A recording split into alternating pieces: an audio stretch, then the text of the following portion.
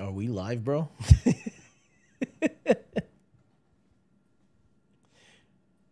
I can't hear you, homie.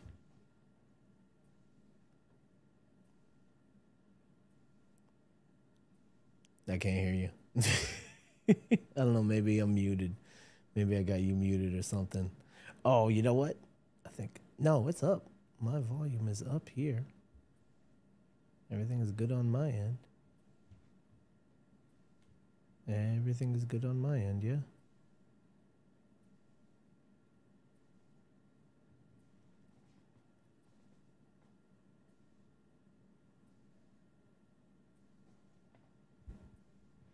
Can't hear you. Let me see.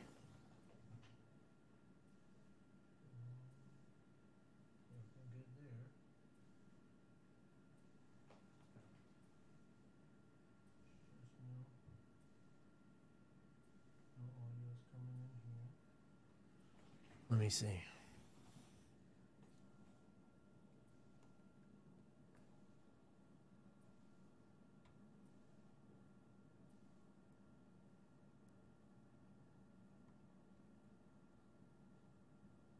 Let me step out, step back in.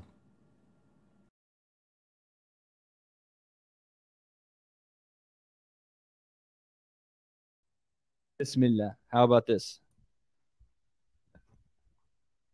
Can y'all hear me now, everybody?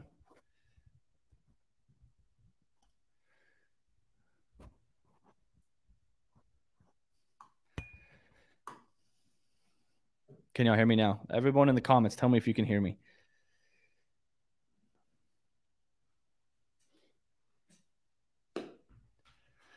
Can you hear me or no? Tadic, you can hear me. Okay. All right. Perfect. Yes. I know what the problem is. Oh, yeah. Yeah, I know what the problem is. Nadir was right. Nadir was right. Okay. Well, all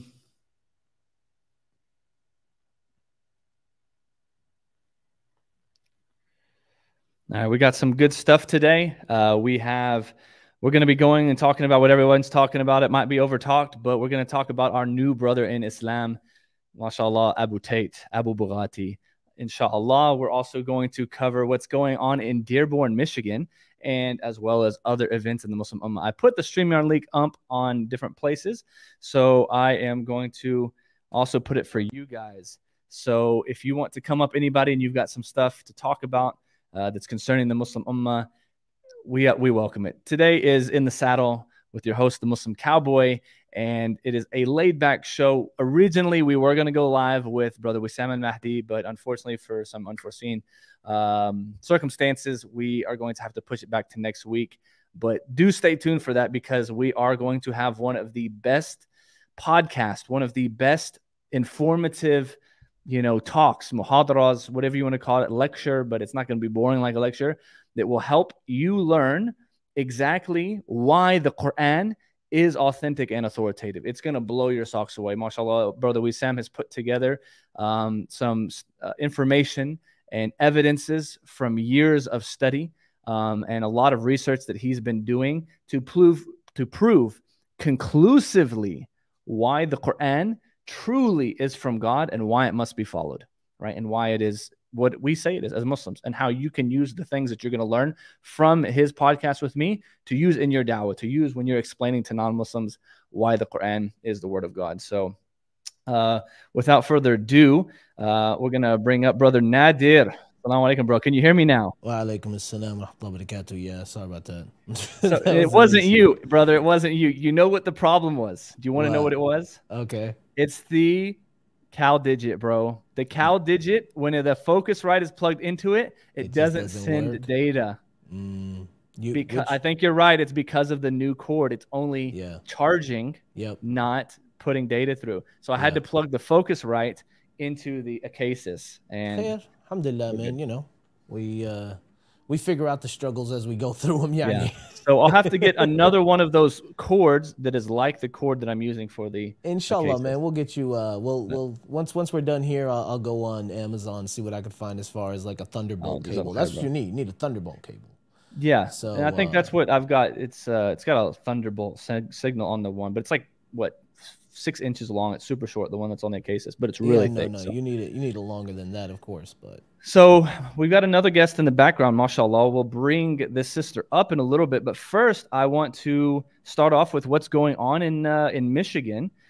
So if anyone hasn't heard about it, Nader, kind of give us a breakdown. Tell us a little bit about what's happening in Michigan.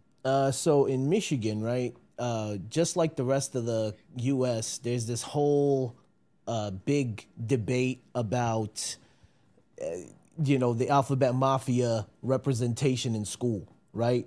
And if you don't know, I personally don't like using the terminology that they like to use. I feel like that's giving them power. So I'm not going to do that. Just going to call them either the alphabet mafia, the alphabet boys, the letter legion, whatever you want to call them.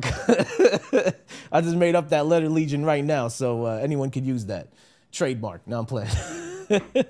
But what happened is, they have these books in their library, and there's books like one book that I have not looked at, and I don't think many of us haven't looked at. Maybe that'll actually be a good way to break it down. But there's a book called This Book is Gay, and apparently it gets into really explicit detail about just gay sexual activity and all this stuff that really should not be taught to kids or spoken to about kids. Man. Like, this has nothing to do with it. It's like it's that open. Like they're talking about it that explicitly. Yeah, no, it's literally that open. So so the Muslim parents, one parent, I think she's like a conservative Christian parent, started posting about it.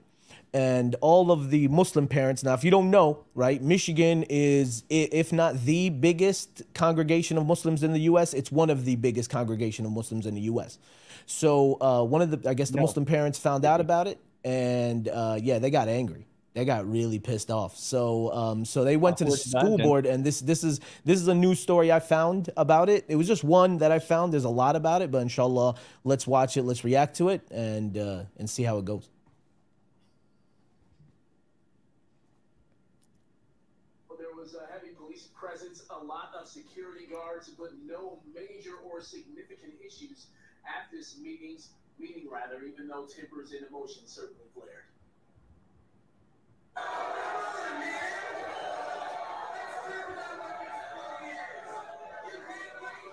All right, so I don't know if we. Oh my gosh. Okay, so we don't want this. Kids might be on here, but this is talking about porn is fine. This is crazy. We don't. The rest of that, that's pretty dirty. I can't believe it has things like that in the book. Mm-hmm. I could barely hear that. The audio of the. There you go. To the LGBT community, the majority of parents are not here to attack your right to exist in a free society. Criticism of age and appropriate content is not criticism of the LGBT. What's that? What happened?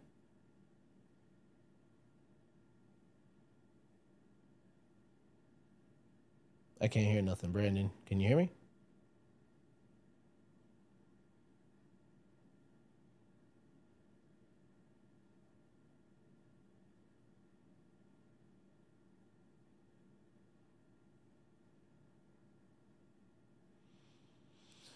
Yeah, bro, I can't hear nothing. I don't know if it's the wire again, bro. Oh man, I don't know if it's just me live on this stream right now, but I know Brandon. I think I can still see your picture, bro, but I can't even hear the audio. I can't see nothing on the computer at all. On the screen, I can't hear nothing other than me right now. Let's see what we can figure out here, inshallah. I'm gonna take one of these earbuds out of my ear. I'm gonna put in one of these AirPods so I can kind of keep track of everything on my phone here, because if y'all don't know, this is how blind people use phones, is all audio stuff, right? Let me get this off here. And of course, it doesn't want to connect automatically.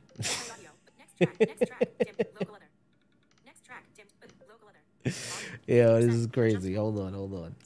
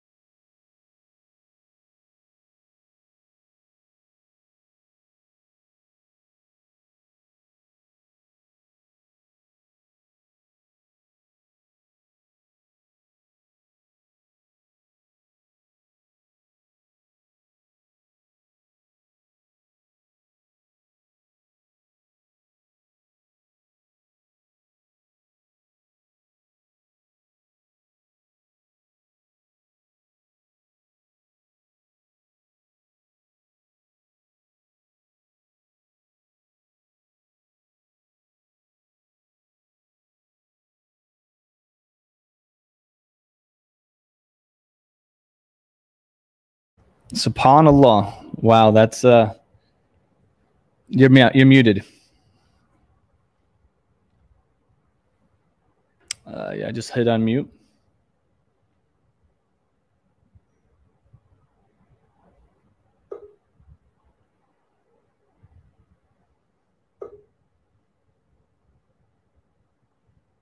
You're muted, Nada. Okay, now can you hear me? Yeah, I can hear you. Okay, what happened? You just muted it. I played the video, everybody watched it, and then yeah. I was muted the whole time? No, you were actually speaking while the video was going, and then you muted afterwards. Bro, I couldn't even hear the video or you at all. Oh, I wasn't talking. But I couldn't hear the video whatsoever. Okay, nobody else could hear the well, we have a sister here up on stage. Okay. Sister Maymuna. Salaam Alaikum.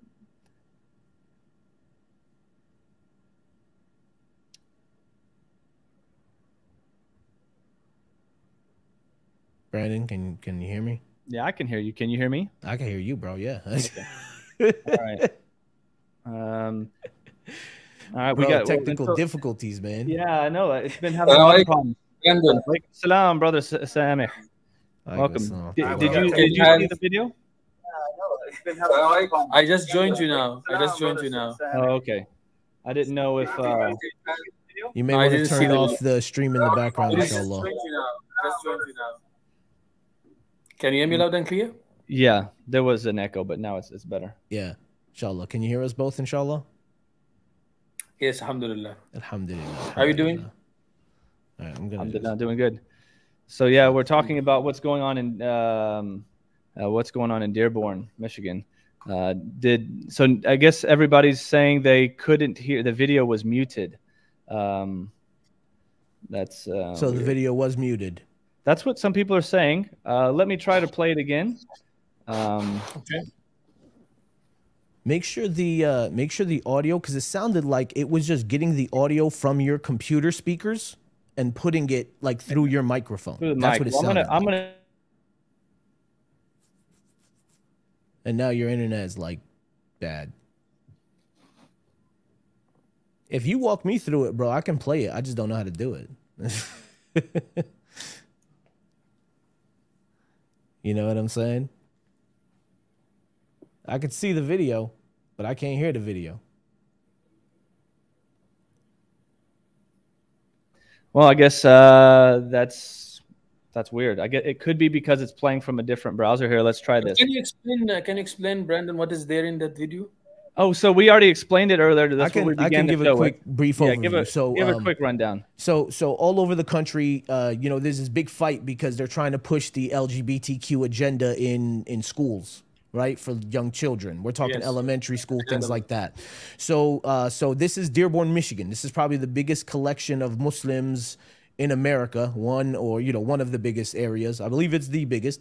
And this is them at school board meetings against the gay books and all that stuff that they're trying to, put in their libraries.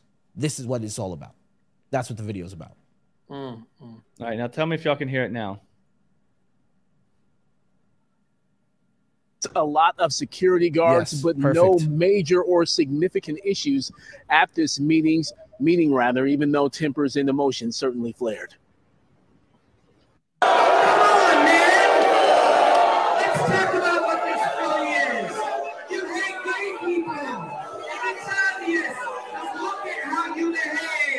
Tense moments and heated exchanges at Dearborn School Board meeting Thursday night as parents, residents, and community stakeholders sounded off on LGBTQ books in the district's library system.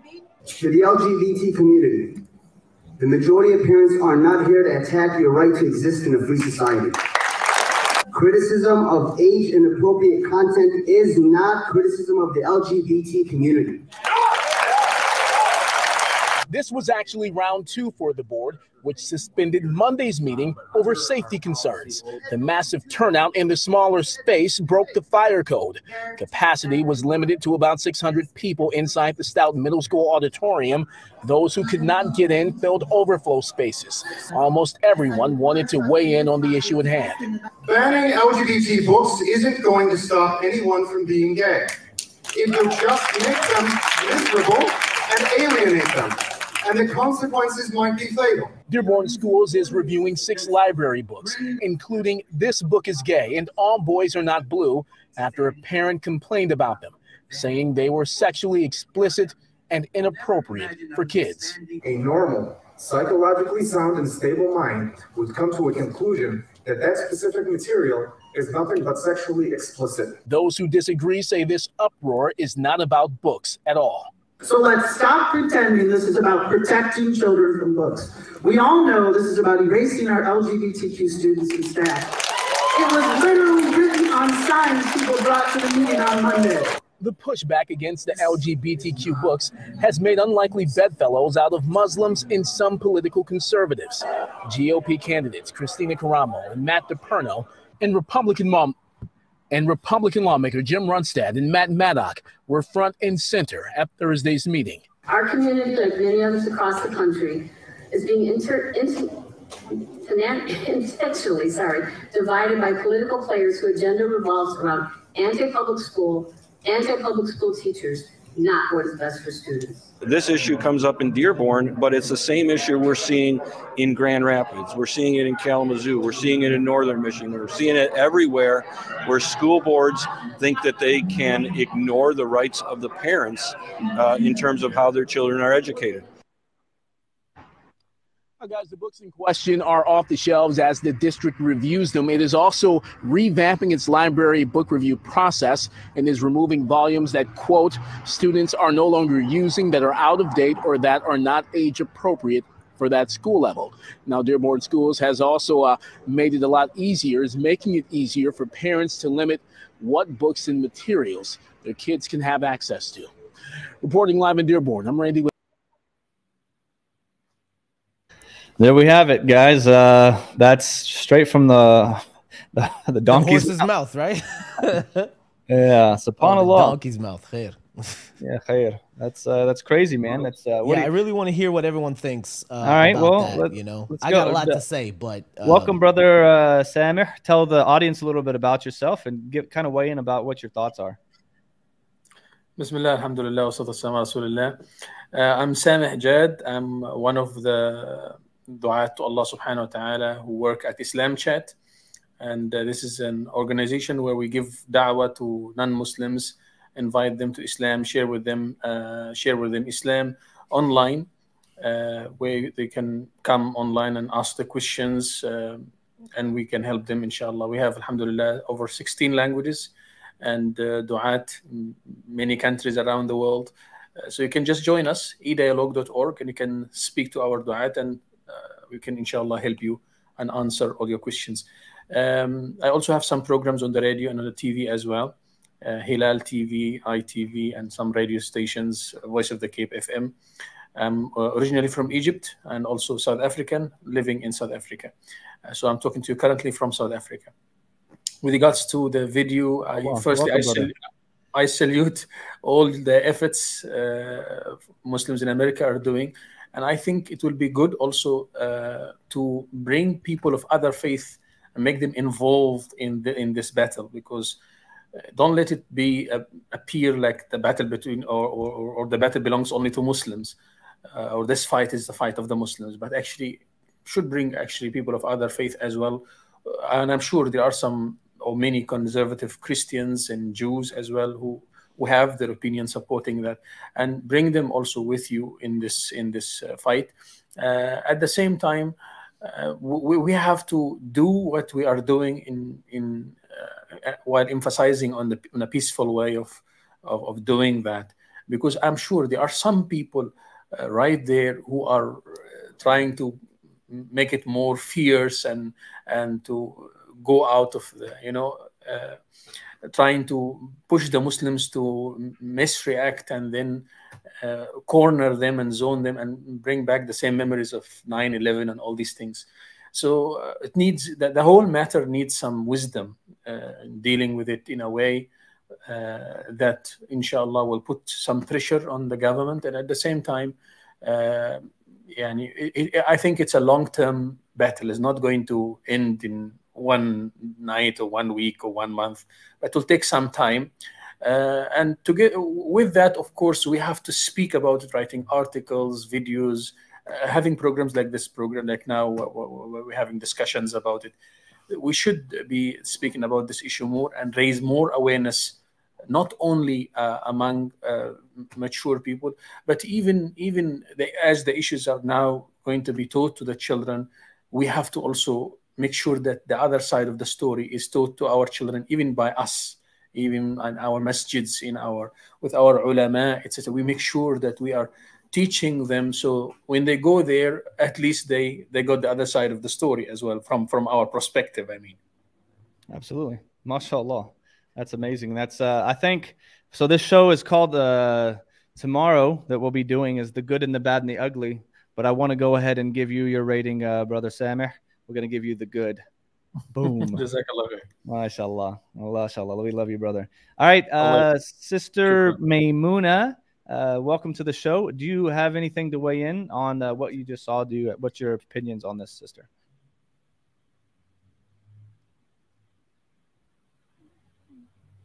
She might be having technical difficulties too. All right, brother Nadir, we'll go to you while we wait for the sister to talk. I just wanted to make sure I wasn't muted. No, you're good. Listen, guys, whenever I'm on stream, you're going to see me go looking really close at things because I can't see what's happening. So those of you who don't know Brother Nadir, who haven't seen him on the many times I've had him on, Brother Nadir is legally blind, and he runs the organization with his wife, Islam by Touch. So, guys, after this, go check it out, or even while you're watching, go check it out. Support that project. It's really amazing, the work that they're doing, dawah to the blind and disabled community, alhamdulillah. So what do you think about this? I mean, you were the one who brought this to my attention earlier. Yeah, no. I got a lot to say about this. All right. I know.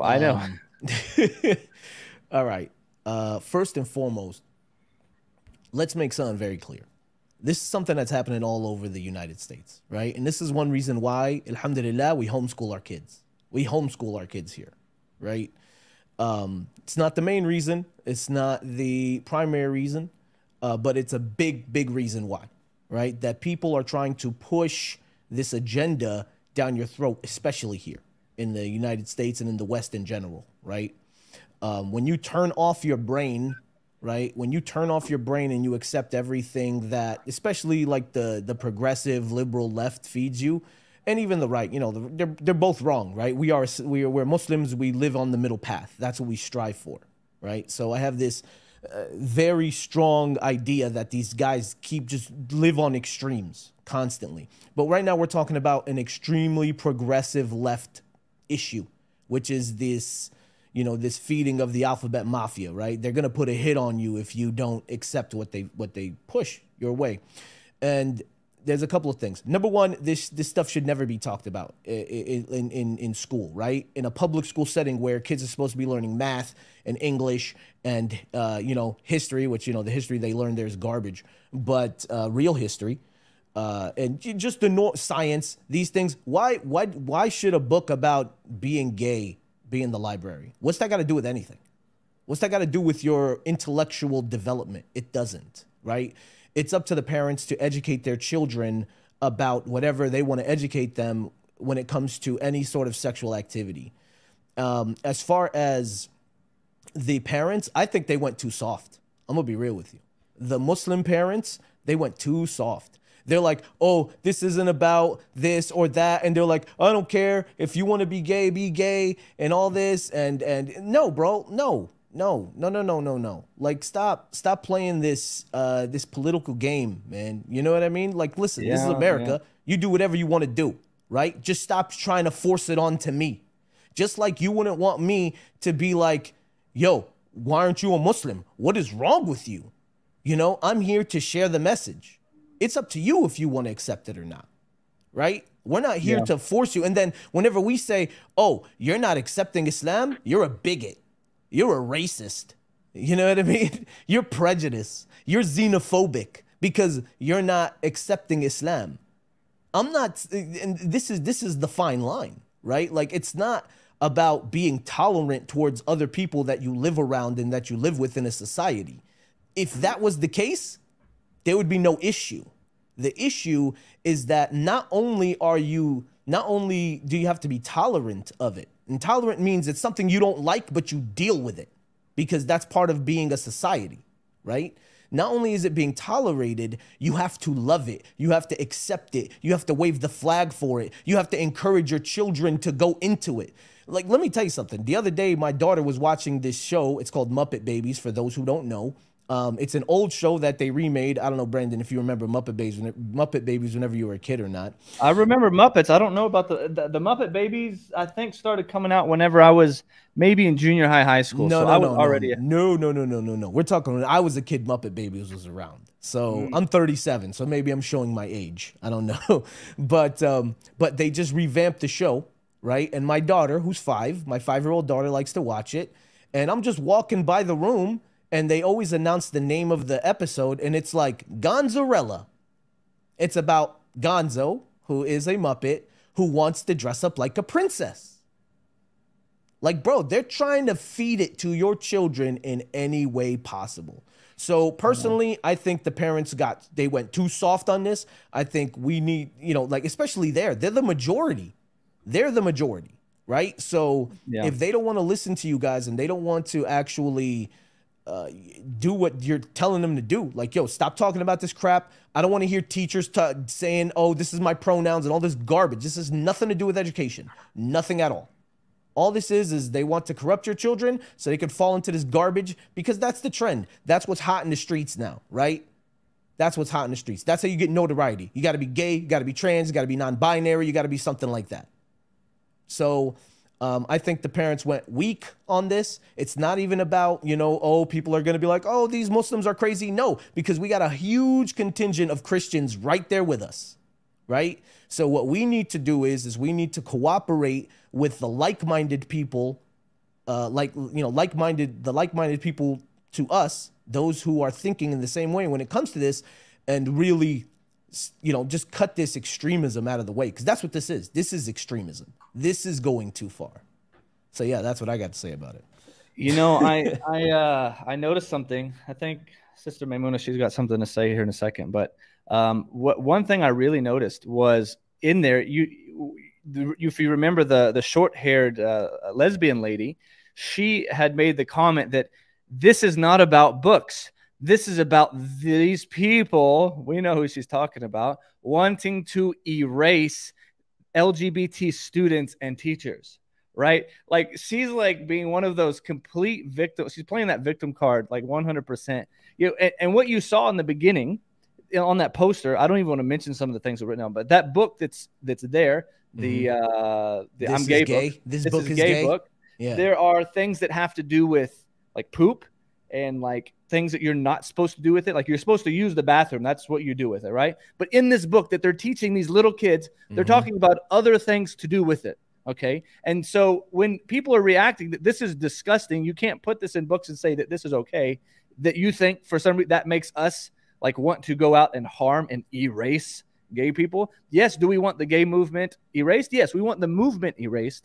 But she's over dramatizing, right? She's making a mountain out of a molehill. Well, that's what they do. This whole, now, I mean, maybe we could find some more clips to show. But if you look at the two sides, right? You have the pro-gay book side and the anti-gay book side, right?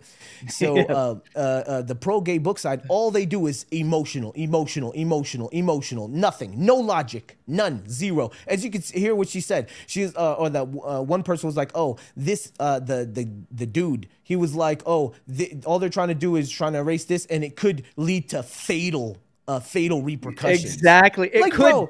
Bro, bro, shut up, man. Just shut up. Like, I'm sorry. Oh, because it makes sense, it's fatal? Shut the hell up, man. This is so stupid. But what they don't talk about is the things that really are fatal, which is HIV and AIDS. Things that you, being part of this community, have a more than 50% chance of taking you to a shorter life, right? Yeah. And I don't see how they don't see this. Sister Maymuna, are you there? Yes, I'm here. Salaam alaikum. Salaam alaikum. What do you think about that video that you just saw? I think it's pretty disturbing, to be honest. But alhamdulillah, I'm glad that people are standing up against it and getting their voice out there, I guess you could say. And I agree with a lot of what Nader said, but I do disagree a little bit that I think that we do need to be a little more tactful with how we say things. Or else they're just going to come and attack us saying that we're being emotional. You know, I think there's a fine line between, okay, the truth is the truth, but the way that you say it really affects how that message is going to get across to people. And so I think the way they handled it, from what I saw in the video, was that I feel like they did pretty good, alhamdulillah. Oh, mashallah. Okay. I appreciate that perspective. So, yeah, I mean, I do see that, because you do got to think about it. Yeah, I get where you're coming from, Nadir, you know, about like, we don't want to just, at what point is it going to, enough is enough, right? I see that. Like, are we just going to pander? The only reason why I say this is because in the beginning, right? And you know this, like, and we really don't have to sugarcoat this that much. So many imams are so soft on this, right? So many imams are so soft on this within our specific communities. And they want to have conversations with them, and they want to do all these things, right? And what happens? Then everyone people start thinking it's okay. You know what I mean? And and of course, I'm not saying people need to go crazy. Yeah, don't get me wrong. Don't get me wrong. I'm not trying to say that. What I'm saying is it's okay to actually be a little more firm, because that's it. Like they act like victims, right? Like I use an analogy of the LGBTQ community to Israel, right? This is the analogy I use. They constantly claim victimhood, and they are some of the most one of the most powerful groups on earth. They're bullies. They're bullies playing the victim. Exactly. Yeah. Everybody so what do we do? Nice Do we play nice with bullies? You know what I mean? Or do we shut them down? And the thing is, it's not just us, right? They can't just point the finger and say, "Oh, look at these Muslims." No, half the country is absolutely, like, it's not even a division. Majority of the country, I believe there was a poll that showed that majority of the country, one of the biggest issues they have is this being fed to their children without their knowledge or without their acknowledgement. So that was the only point I was making. But of course, I agree that yeah, we should be tactful. Yes, 100%. But like I said, we shouldn't be taking it easy on these people. Not at all. Not these people with such power. Like, if you can't take it, bro, just get out of the way. And I'm sorry. Okay, yeah, I agree. No, yeah, I agree then. That yeah, you can be firm, but tactful at the same time. Yeah, I agree. Yeah, like where you're not going up to the argument in the podium she's saying don't be like them, making emotional statements as Muslim. Come up there with extremely good facts, presenting arguments on why this is wrong, in using their own criteria. Like, you want us to have, a free society. According to us, we do not agree that it is proper for us. We want to choose what our kids are learning, and we don't want them to learn these things. So I think the guy at the end, I don't know if he was a reporter or if he was part of the school district, the guy in the suit, he was talking about this, how parents, they need to have their voices heard. If they don't like something in that community, then, they need to speak up about it, right? And this is good. I think overall what happened was people saw the outturn. People saw that maybe 5, 10, 20 people there were in support of the LGBT community, and then the rest were conservative Christians and the Muslims. But did you notice the news reporter, what she said? How this made unlikely allies between Muslims and political conservatives. Yeah. And I don't even understand. Like, it's crazy, because I was watching some reactions from conservatives about this, and they were so shocked that Muslims are against this. Seriously. Because of the track record that Muslim imams, because they're so soft on it, bro. So many Muslims are making these connections, like we have to vote Democrat, we have to be liberal, making all of these like, let's be their friends, because the Republicans, they make, and we were talking about this last week on my show, that I believe one of the things that has been a psyop, right? This is something that's, you know, in the background. What is psyop? Being put, it means to, like, on a larger level, controlling the way that people like perceive things, right? It's been an agenda pushing to, there has been an actual agenda making the Muslim community ally with Democrats and liberals, even though we are so far removed from them, not only economically, but socially and in many other aspects, right? Only for the sake that we have a survival instinct, right? So they've made Muslims fear the conservatives so much because they don't want us to ally with them. And I believe it's because those people who are controlling all this, they know that Muslims at any point in time, we could break out with teaching people what real Islam is. And those people who are closest to us are the ones who are going to accept it faster. I mean, most of the converts that I know, right, I've met less than 10, less than on my two hands, out of all the converts I've ever met, less than 10 have been liberals, Democrats. Almost all of the converts that I've met from the U.S. have all been socially conservative. Yeah, I mean, listen, I don't recommend anyone to join or affiliate with a political party. Right? And we're not saying that. Yeah, no, not at all. But who are we closer aligned to when it comes to pretty much all the stances and all of the main topics? We generally align with the conservative side of things, right? And it all really went awry after 9/11. That's probably when it all went, because of the fear mongering. Yeah, the geopolitical system. We're going to be massacred. We're going to be murdered. You know, right? You know, Dick Cheney's company running pipelines to Afghanistan. You know, just the whole rhetoric from the right, because that was a right-wing government, right, at that point. But the thing is, you know, some left-leaning politicians started saying, no, not all Muslims are like this. And then all Muslims are like, oh, my God, that's the way we got to go, right? And that was the issue. That's the problem. But the thing is, bro, like, I don't understand it. Like, how gullible are these people? How gullible are majority of Muslims to be just, oh, well, you know, the left like us, so it is what it is. Like, you don't understand how they're trying to dilute your Islam, how they're trying to weaken you. You know what I'm saying? So let me ask you a question, Brother Nader. Sure. What do you think is more dangerous for Muslims? Is it people who are in your face, you know they're your enemy? Say, for example, you have a, you know, somebody who is a conservative, they hate Islam. They're like, we hate your prophet. I hate Islam. For some reason. Because they don't know nothing. But anyway, go ahead. Or do you, or someone who to your face, they're nice to you. They pretend to be your friend, but behind your back, they are working. They have all of these agendas that are anti-Islam, that want to change Islam, that want to put in effect teachings to teach your kids that, oh, these things are okay in Islam. Which one do you think is more dangerous? Which one do you think is, you know, the more dangerous of the two enemies? I think it's very obvious that the second option is the more dangerous, no doubt about it. Because, I mean, think about it, right? Everybody, especially Muslims, they loved Obama, right? A lot of Muslims loved Obama. But who drone striked more Muslims than anyone else before Obama? You know what I mean? Nobody. Like, nobody. He's the king of drones. Nobody. He's the king of drone strikes, bro. Even to the point to whereas he joked about it. He joked about it on stage on one of the correspondence dinners. Like, that's how cold-blooded you are, bro. You're joking about drone striking people. Like, what the hell is wrong with this guy? You know? And don't get me wrong, I don't like any of them. I think they're all corrupt pieces of garbage. I really do.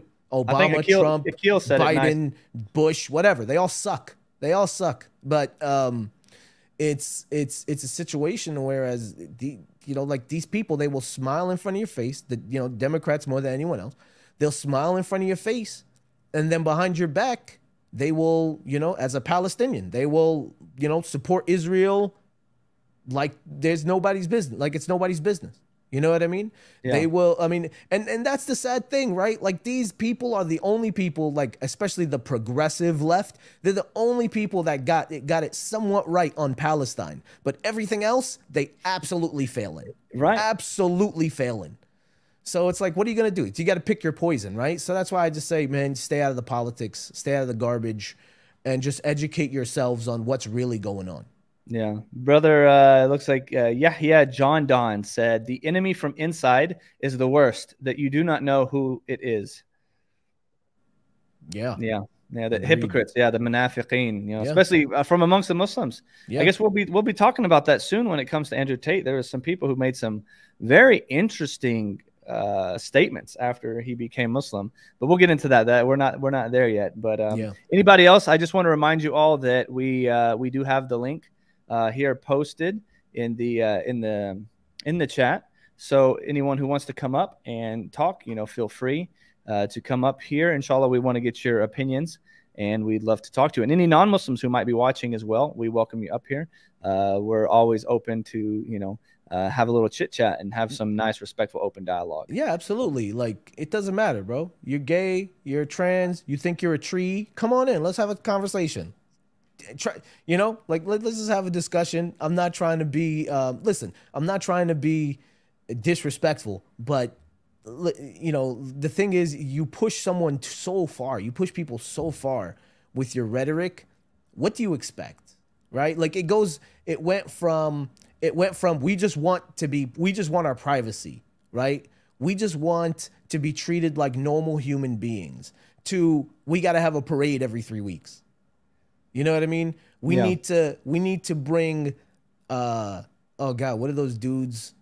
The dudes that dress up like ladies and dance, what are they called? Drag queens. Drag queens. We got to have drag queens come and read books to children. And we need to, in school, and we need to have open drag shows. Like, come on, man. Like, yo, there's so much more we could talk about, bro. Like, so much more. Let me just, okay, so there was an event, maybe, we can't show the clip because this is way too vulgar, way too much. But, there was something that happened on NBC, I believe it was last week or the week before. They were celebrating their 40-year anniversary, and it had something called Friday Night Live. And they had a trans comedian on there, and he was like, what he said was like, what's great about live TV? You can do whatever, I can do this. And he literally, like, stripped naked. What? On stage. No way. And ran across stage, and he was singing and doing a whole thing, and he played the piano with... Do I really got to explain it? They didn't show it. They showed it. They showed it. They censored it. They had no way. No, it's live, bro. We're live, pal. It was live. So they let it go. But this is the thing. Whenever people spoke about it afterwards, what if a heterosexual male did that? What do you think would happen? What if a heterosexual female did that? What do you think would happen? What they did was the commentary. You could look up the commentary if you'd like. The commentary on this was hilarious. This was groundbreaking. Like, bro, this is out of hand, man. This is way out of hand. And we got to bring it back to reality. Like, you can't just let people get away with things because they have this faux victimhood and everyone's buying into it hook, line, and sinker. Yeah. So yeah, come on, please. Let's have a discussion, please. like you said, even if you think you're a tree, come on, we'll listen. Let's go. Let's talk. We'll pick your leaves. Yeah. we'll pick the fruit off the branches. SubhanAllah. So yeah, man, that's what I have to say in regards to that. It's so frustrating. It's too much. These guys are going way too far. And yeah, man, like I'm happy to see so many people, because this isn't just Dearborn. This happened all over the country. It's just Dearborn is where Muslims are actually standing up and being like, no, we're not doing this. And it's not really a religious community. They're very culturally Muslim, if that makes any sense. But I give them this much. At least they have their morals, right? At least they have their morals. Yeah. Yep. So I've got this on the screen now. So basically, it's a CBS News poll, and the title of this article is how it's disturbing that there's still this much LGBT hate because of this poll, right? And so they took a poll, and it's transgender student athletes should play on a team that, of these two choices, match their birth sex. So you should play on a team that you were born as that birth, or matches the gender that you identify with. And they're saying that because 60% of the population still believes that you should only play on a team that matches your birth sex, that this is disturbing for LGBT community. Like the way that they're wording everything, it's you can tell that it's like it's very militant. I mean, this is propaganda. Like, they want to make sure to sensationalize it so that you, as a human being, you know, what they do is they put these words so that you say, no, I'm not that. I'm definitely not that. Right? That's what they're trying to do by using terminology like that. Yeah, absolutely. What do you think about this, Sister Maimuna?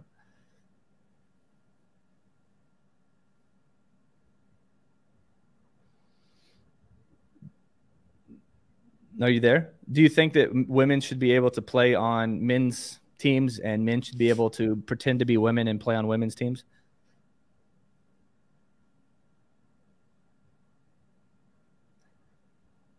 Do you hear her? Because I don't hear her. No, it could be something else. I don't know. Anyway, all right, so if there's any other buddy in the audience who wants to come up and give us your opinion, I have the link posted. Listen, come talk. Let's have a conversation, right? But I'm gonna be real with you, man. This, and I say that a lot. This is a New Jersey thing. We say that a lot. But alhamdulillah, I try to be real all the time. So, but the thing is, I mean, come on. Why are you going to have dudes saying that they identify as women, right, or as females, going to play sports against a bunch of naturally born women and females? This is so ridiculous. Anyone who thinks that this is logical or that this is fair or that this is the way things should be, you are stupid, bro. Like, plain and simple. That's what you are. Your brain is not functioning the way it should be. Because go ask the MMA fighter that's transgender, and go ask the woman that she absolutely destroyed, because let's be honest, that was absolutely destroyed. That the dude absolutely destroyed. Yeah. Go ask the volleyball player who got a concussion because a transgender dude on the other side spiked the ball and it hit her so hard it literally gave her a concussion. Like, this is out of control, bro. Like, this is the issue. If you refuse to put your brain, take your brain out and put it in your pocket or lock it up in a box, right? If you refuse to do that, you're a bigot, you're a transphobe, you're a homophobe, you're all these things. It is absolutely ridiculous. Absolutely ridiculous. Yeah, no, I mean, I agree. I mean, and really, to be completely honest, think about this. Women have been trying to push for, equality and rights. And you would assume that feminism, being what it is and what it wants for women, okay, they're pushing for women. Now, these people who are joining now, they're men. Like, let's not play games. They're men. They're stronger. They're faster. You can do all that you want. You can't lie about biology, if you're a logical feminist, how can you stand with men who are chopping their what's off, pretending to be women, and then destroying women in all of the sports? How can you say that this is helping support your own women, your own real women? Like, that's why you have to come down. What is a woman, man? What is a woman then? What is it? Tell me now. What is a woman? You want to react to that documentary? Well, we can play it, but it's gonna be a long. They have clips. Maybe we'll get some clips ready next time, inshallah, so we can do inshallah, this. But inshallah. No, and the thing is, that's why they have a whole section of feminists called TERFs. If you heard of the term TERF. Yeah. I don't know what it stands for exactly, but something. They're feminists against trans women. That's pretty much what they are. Like, they're against the idea of a trans woman being, man, we got to think of a better word. They're against the idea of a dude in drag being named, Woman of the Year. It's easier in Arabic. They call them shemales and muhawil, right? Someone who transfers, someone who transitions to whatever. So you just call them trannies. I mean, Sure. I know that's a derogatory term, but I mean, that's so easy. Or we actually, back in college, we used to call them traps, right? It's Traps. a trap. It's a trap. It's a trap, bro. You get it? It's a trap. It's a trap. It's a trap. They put the banana in the tailpipe. Oh man, it's yeah. That car ain't gonna be running too well afterwards. It's a trap. No, Look who we man. got on the stage, brother John Fontaine. Salaam Alaikum with the young smirks. Welcome, brother John. Looks like everybody's having, man. It's a night full of technical. Bro, I can't difficulties. see, and my audio's all right. Yeah. He's up. I got his picture up. He just caught on. I don't. There Howdy, he is. partner. Howdy. Hey, man. I tell you what, you've been hearing about what's happening there in Dearborn. Oh, no, You keeping no, up with no. the events over there? Wait, I'll be right back. What's Hold on. a going second. on? All right. Not much. You can hear me right All there, the way man. in Alabama. All the way from I can hear Middle loud East and Bama. clear. All right, that's good. That's good.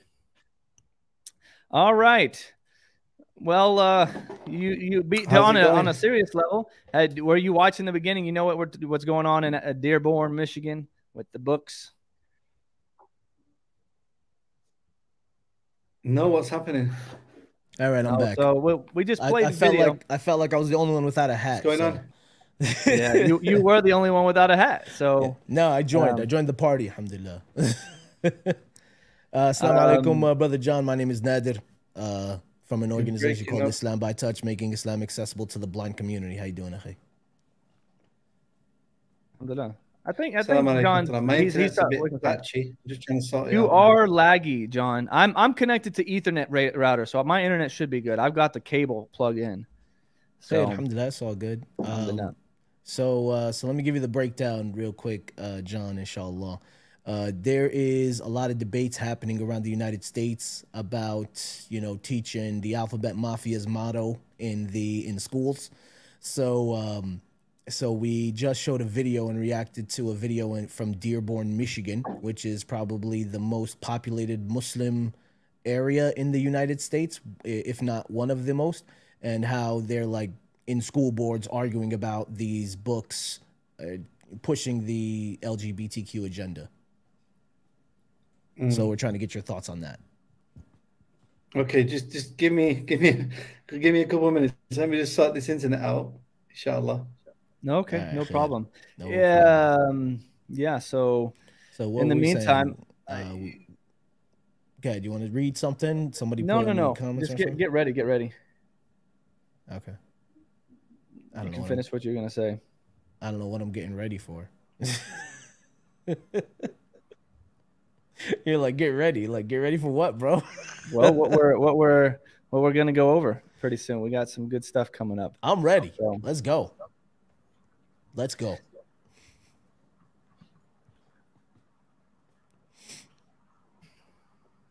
I'm ready, bro. John, can you hear us?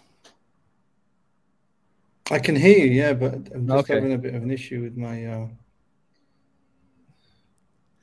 So, this is going back over what I was, trying to say earlier about the feminists. Like, if you think about it, Oh yeah, we're right? talking about turfs. Yeah. Yeah, they have to. They if you're a logical feminist, you have to oppose this, right? Because you're infringing on the women that you've been championing for so long to have their rights, and now men are entering into your sports, and you complain about men getting more of this, men getting more of that, and now they're entering into your sports and they're winning. They're now possibly going to be getting contracts to make the money that you want to make as men, right? That's the only way the WNBA is going to be interesting. Yeah, right. So I want to show this article, Yahoo News. This is how forceful they are. This is how militant these trannies are. So the article here was here back in June. It says feminists who oppose transgender rights are not true feminists.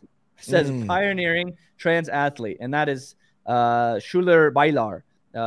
Is a trans athlete who is trying to convince people. He's from Harvard, right? You have one of the most prestigious institutes in the United States, in the world, you know, allowing for the pioneering of this. And it shows you that the meta, right, the people at the top, this is what they want, right? They're pushing for this. Why they want it, Allahu alam. I have a theory, but yeah. I do too. I do too. And it's the same reason why you see, and I know this might, you know, give us problems with YouTube, but this is the same reason why you see that behind most of these organizations, behind the lesbian organization, the Daughters of Lilith, and a lot of these organizations, and even NAMBLA, the North American Man-Boy Love Association, you know who started a lot of these really liberal organizations? Just use terminologies that may not get you, you know, knocked off. Yeah, the people who about this close to getting cancelled, bro. the people who claim to follow the prophets, but they don't follow Jesus and Muhammad. Just say your cousins, bro. Just say Nader, your cousins. Your cousins, Nader. Your cousins, Nader. They're the ones. I shoot you not, man. I shoot you not. That even the NAACP, right? When they first began, they were run by your cousins. And what happened? And the North American, the Southern Poverty Law Center, these people that champion civil rights and all this stuff, you know, their numbers, they lose almost all of their court cases. The NAACP, they were so sterile, right, in their first years. And this is what you see. A lot of the things that champion like civil rights in this, that are they're actually, you can tell that they're not really helping championing these people's causes, right? In this, they're not really working that hard. And then they go and win in their own book. I mean, they're strong. If you go to a Orthodox community, you know, they're not going to ever allow anyone in their community to commit any gay stuff, right? If you go to New York and go to an Orthodox community, they're not going to let it happen. But yet, at the topmost levels, it is people who claim to be from this community who are the CEOs of these organizations. They're the ones at the front and foremost. The reformists and the liberals amongst them. Right. Yeah. Right. But what I'm saying, some people say that it is a plan even from the Orthodox, so it's to weak down their enemies. And Allah knows best. I mean, I just think it's a good way to weaken the men, you know, just weaken men in general. And because once you weaken the men, you destroy the home. And once you destroy the home, that's when you can feed the community, the children. And then after the community is the whole society. And then after the society, it's easy pickings. Exactly. They're just breaking it down. You know what I mean? They're just bringing it down level by level. Absolute destruction from the men from the fathers to the mothers to the children. That's how it works. So a little bit about Schuler Bailar. He made history, right? He was the first openly transgender athlete to compete in the NAACP. So he actually had the NCAA. NCAA. I'm still thinking about the past. Yeah. All right. In high school, he had set a national record on swimming on the women's team. Right? These women aren't setting records, but this guy goes and joins. Yeah. And he crushes the record. Crushes it. SubhanAllah. And how after realizing he was actually a trans man and began hormone therapy, he joined. So he was, oh my God, the team and graduated years later as an elite swimmer in North Collegiate Athletes Association, First Division. And today, the 26-year-old Korean American is a powerful voice in the debate over whether trans athletes should be allowed to compete in the category that matches their gender, as he has sharp words for feminists who believe that they should be barred. They're TERFs, right? They're colloquially known as TERFs. So the TERFs are the feminists who are actually saying, no, we're not going to accept this. Yeah, I'm trying to think of what's the actual acronym mean? They're saying it means they're gender. Here it says, quote unquote, gender critical, right? Which means they actually think. Does that they mean? actually because they critically think. Yeah, they think. They have a little bit of how dare you think? That's really what they're telling you, right? Yeah, mashallah. Look, I love you, Joey. This person, mashallah, has been for the sake of Allah. I always constantly posting to everyone, like, subscribe for the sake of Allah. I really appreciate it. I hope you guys do like our content. And also go and make some dua for Joy. She is here. She's one of our mods. And she does a lot of good work helping moderate the chat and also just giving good, beneficial reminders in the chat. we really thank you, sister. May Allah elevate you to the highest levels. Ameen.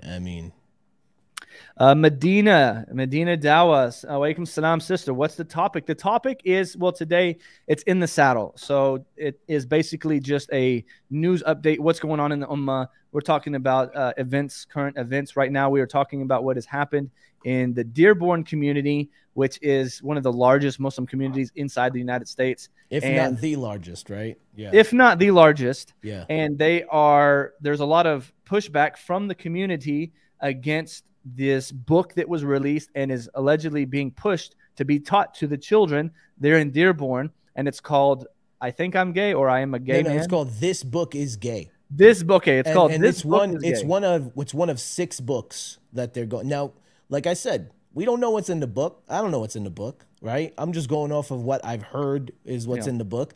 But a lot of people have been raising a lot of hell about this book, right? A lot of people, and I mean just off of the just off of the anecdotes that I've heard from many correspondents, many people who speak on things like this. Apparently, it goes into really deep detail about homosexual acts. How to one commentator said it tells a person how to have a homosexual relationship with a younger person. Right? So it is something that should not be available to elementary school kids, bro. Like, no. What the heck? Like, no, this shouldn't be available to grown adults, bro. Forget about elementary school kids. Like, this is ridiculous. Yeah. What are your thoughts on this, brother John? You got your internet good, inshallah? Yeah, it's crazy, man. And it all started with you guys over in the States, and it's coming over to us now in the UK. Hey, don't blame this on me, man. The virus has spread, huh? The virus is kind of mingling itself over to you. Your Cowboys didn't get your house in order, so it's now crossed over to us, man. SubhanAllah. He's a Cowboy. I'm a Yankee. I guess that's what they'd call me, right? I don't know if y'all ever saw Full Metal Jacket. What was that? He said they ain't got nothing but don't say it, man. I don't want to say it. It's bad. You know what it is? But it's funny because back then when that movie was made, there weren't no gay people in Texas. I'm not trying to get you taken off, bro, but all they said was in Texas, all they got is steers and a word that rhymes with that starts with a Q. Yeah. That's funny because Full Metal Jacket was a late 70s, 80s movie, and back in that time, like you ain't gay in Texas. No. So hell no. Even today, I mean, listen. This is the situation, bro. It's like, do whatever the hell you want to do behind closed doors in your bedroom. Just why are you trying to... We're not saying it's okay either. We're just saying we can't stop you. Nobody's saying that. We're just saying we can't stop you. Yeah, no, we can't stop you doing for what you're doing, bro. Just stop trying to make us love it and walk with you and join. And I mean, I remember one guy, some of these trans guys are so angry that heterosexual males don't want to date them. Oh, God. Like angry. Legitimately angry. It's like, what is... No, get out of here, bro. Get out of here. Is the issue that bad in you're in the UK, right, John? Well, I'm actually living in Turkey. I got away man, from the UK. SubhanAllah, I just came back from Turkey, man. I was in Istanbul for like a week. Tell us how the trip was. Tell everybody about it. Tell us a little bit about what you did there. That's a current event, mashallah, and they have this every year, don't they? No, they have it like every 3 years. Oh, every 3 years. But at least they're still doing something, mashallah. Yeah, and so we don't see many other countries. What I went to was there's an umbrella organization based out of Turkey. Like their headquarters are in Turkey. It's called the International Union of Braille Quran Services. And they had their General Assembly. Have you heard of that, John? No, I've not actually. No. Okay, khair. So they what they have is every 3 years they have a General Assembly. It was supposed to be in 2020, but because of COVID, everything got delayed. But alhamdulillah, they had it this year, and I was able to participate. And what it is, it's member organizations from all over the world. We're talking, I think I'm the only organization in the West, meaning, between US, Canada, UK, Australia. I believe we're the only organization that works with them.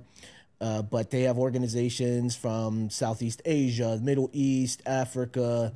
I mean, you name it. Do you know Brother Abu Hafsa in think he's in Yeah, Chicago. Abu Hafsa is actually a good friend of ours, alhamdulillah. A very good friend of mine out of Canada. Yes, our boy. That's both mine and Brandon's boy. Alhamdulillah. Yeah, mashallah. We got Abu history. Hafsa's, We'll have Abu Hafsa on one episode and just tell stories. Yeah, Some I know funny Abu stories. Hafsa, mashallah. But yeah, so what we did was so the whole point of IBQS, International Union of Braille Quran Services, is Quran in Braille, the actual Mus'haf, Arabi Braille, right? So Braille is a system of dots that blind people use to read, right? And it's available in every language. So there's Arabic Braille, Spanish Braille, Chinese Braille, English Braille, and they're all different from another. They relate to each other, but they are different. This is the thing. A lot of people presume it's the same, right? Yes. There's a big Many people think it's just one universal thing. Yes. Yeah. So so what happens is with the Mus'haf, there's Arabic Braille, but then there is Quranic Braille. And what Quranic Braille is, it's combining Arabic Braille along with symbols for the things that we need to read Quran. Harakat, places to stop, places to like mid and all that stuff, like sukoon, fatha, dhamma, all that. Now what the conflict is from country to country, it's different. So in one country, they'll put the character for a fatha before the letter.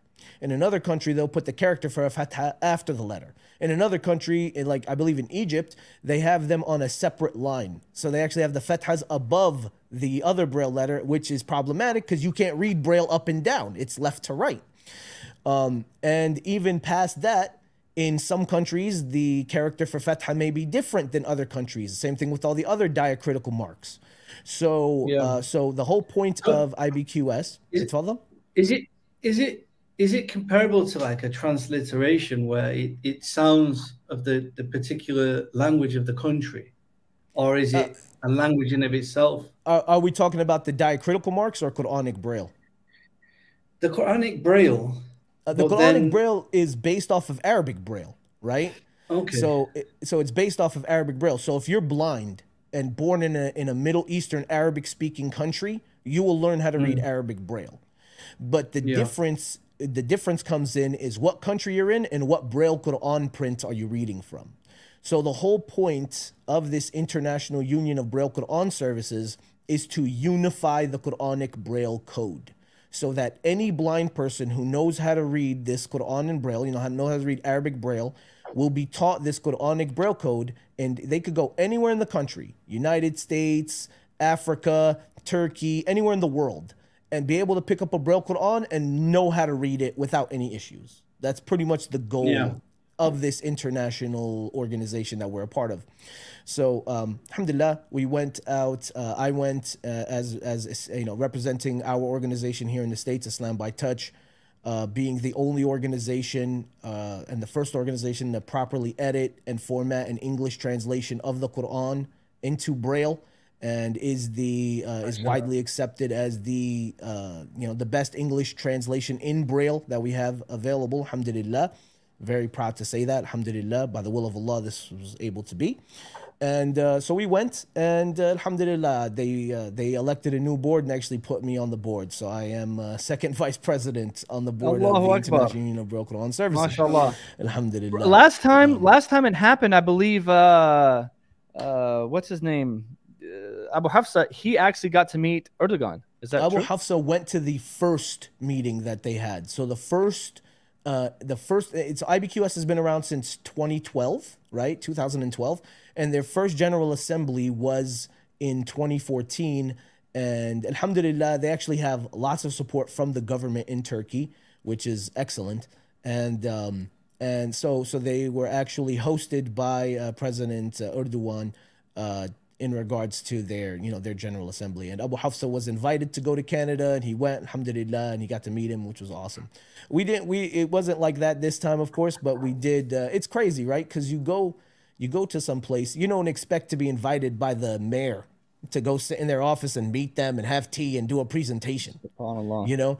And it's subhanAllah, it's beautiful to see such support from a Muslim government on something that most Muslims, in all, to be perfectly blunt, really don't even think about, don't even care about.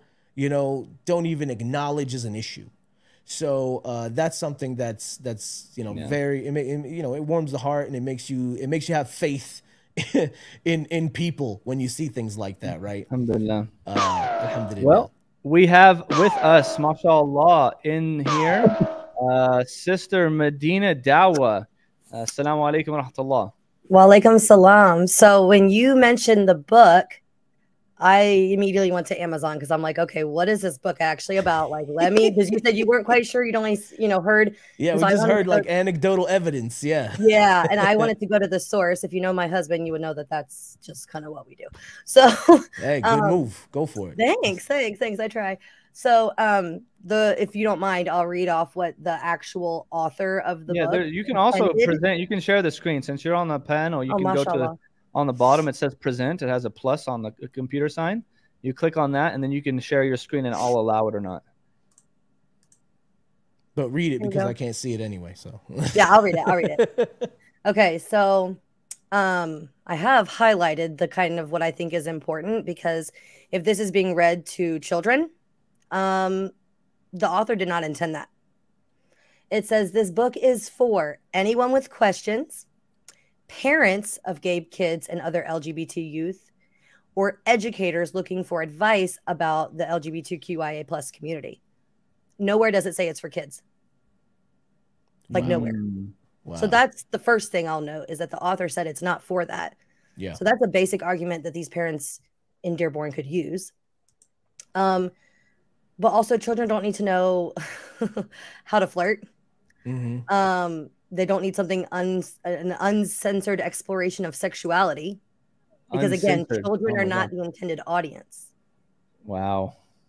And what it's like to, okay, so it says this candid, funny, and uncensored exploration of sexuality and what it's like to grow up LGBTQ also includes real stories from people across the gender and sexual spectrums, not to mention hilarious illustrations. You will be entertained. So this is a book for entertainment. Mm-hmm. You will be informed. It's for information. But most importantly, you will know that however you identify or don't, and whomever you love, you are exceptional. You matter. And so does this book. Okay.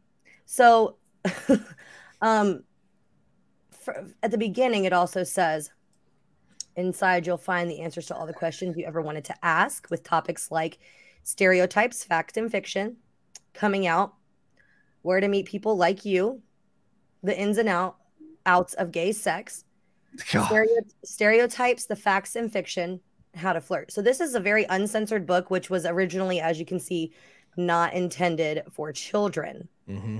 This book is for children, is nowhere on this. So minimally, the author's intention is not as an educational book for children. It's as an educational book for adults. Now, they could argue that the children would fall under anyone with questions, mm-hmm. but those are questions for parents. Yeah. Exactly. Not to be read in the classroom. Did you say what age kids this is? This is elementary school. Okay. This, so, I mean, I believe it's in high school too, but it's in elementary school. Yeah, you're talking 3rd, 4th, 5th, 6th. You know what I mean? Things like that. Like, they want this in the school library. I mean, I went to public school. I don't know who else went to public school, but you could just go to the school library and pull out a book, no problem. Yeah. That's where these books were. It's not like they were being in people's faces, but they were in the school library, right? Right. Anyone could just pull this book out and read it. So the question is this like in the library, or is this like a part of the intended part of the curriculum? That's in the library. It was in the library, right? Okay. But we like I'm from New Jersey, right? I live in Texas now, but I'm from New Jersey. One big issue in New Jersey is now part of the curriculum is you need to know LGBTQ history, LGBTQ, what LGBTQ people added to society, who the Alphabet Mafia put a hit on last week, things like that. It's part of the curriculum. So when it's a part of the curriculum, and as I mentioned, they're putting it in all pop culture that kids love, like I mentioned Muppet Babies not too long ago, that my daughter actually likes to watch, and I walked into stupid, cross-dressing Gonzo.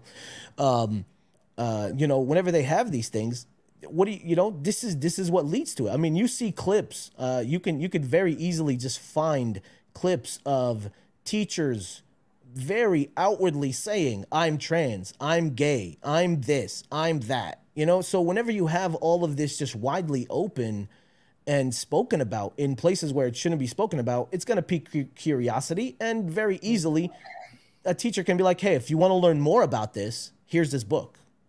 Well, and my thing is, like, my kids go to public school, and they have permission slips for sex ed. You can opt your child out of sex ed.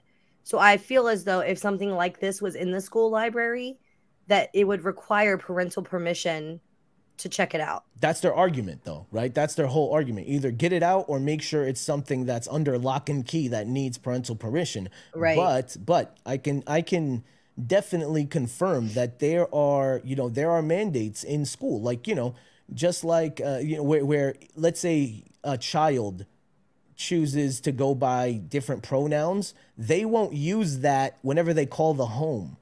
They'll call the kid by whatever the name the parent wants them to call them by. But in school, they'll call them whatever the kid wants them to call them, whatever pronouns the child wants to use. You understand what I'm saying? It's like, where do you draw the line? Because like Khalil's parents, the school district that they live in, they're talking about, it's so ridiculous. I feel silly saying it because it's literally just ridiculous. You know, they're talking about putting litter boxes. Yes. For kids to use who identify as cats. You can't see the look on my face, but I'm like, what in the world? No, like, I called my mother-in-law right now, and I said, Mama, is this true? She's gonna tell you that it's true. So then it becomes, okay, well, where do we draw the line? You know, there is no line. That's the thing. There is no line. The line doesn't exist, right?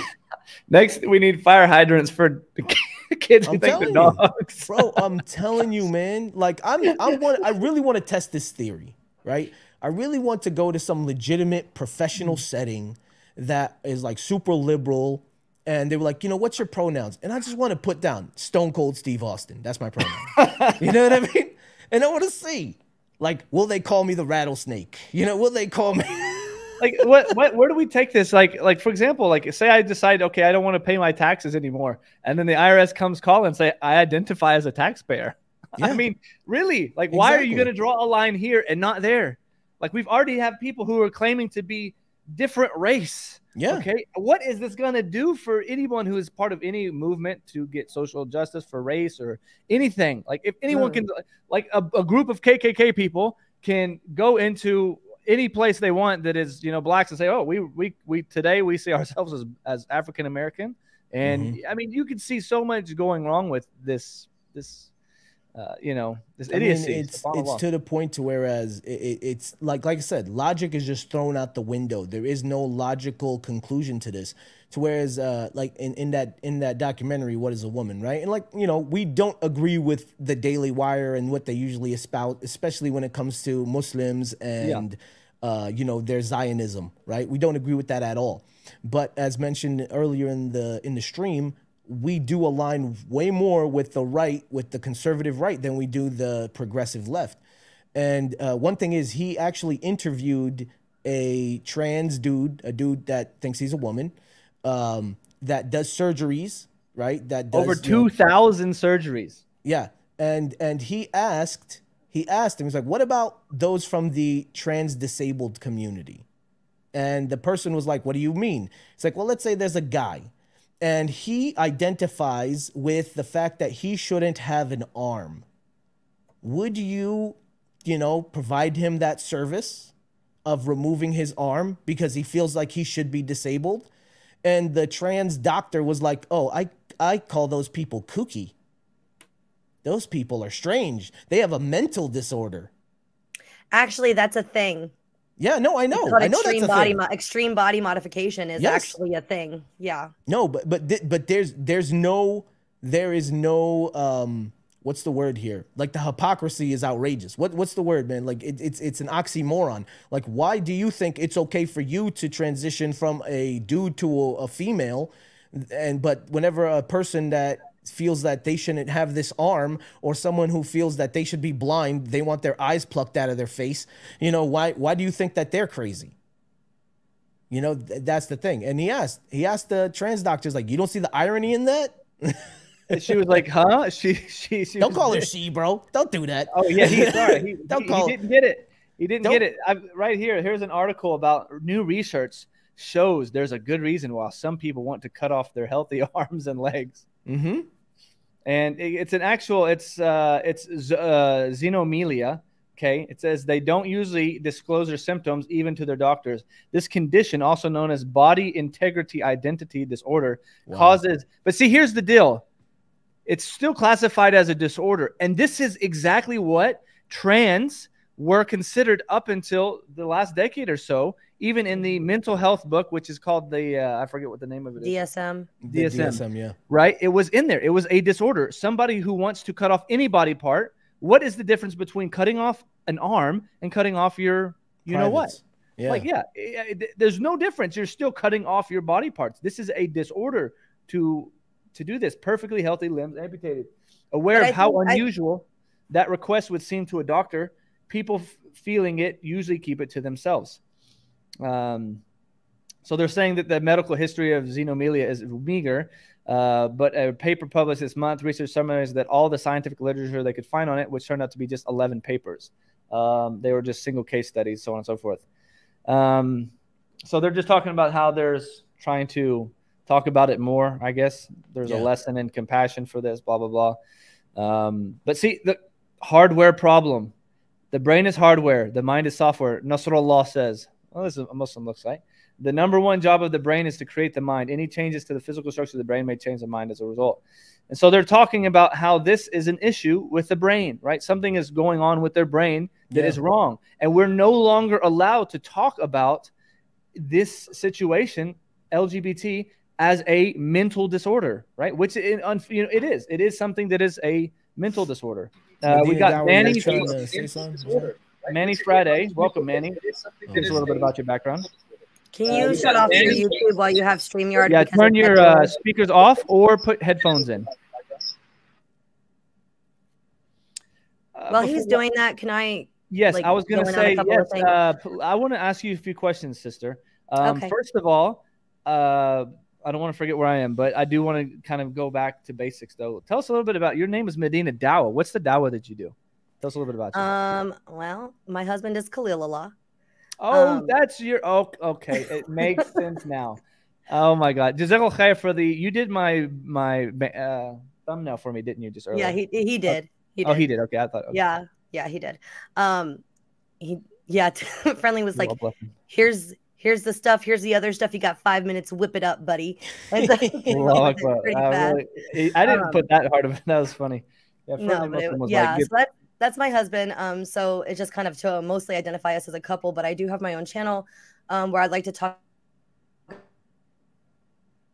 Faith integrates with like real life situations. Like it's 3 p.m. and my kid's been puking on me all day. How do I maintain my wudu to get my prayers in? Like things like this, right? Or, I've been thinking about wearing hijab, but this hurdle, that hurdle, I fear for my safety or whatever it is. I like to talk about things that are real life.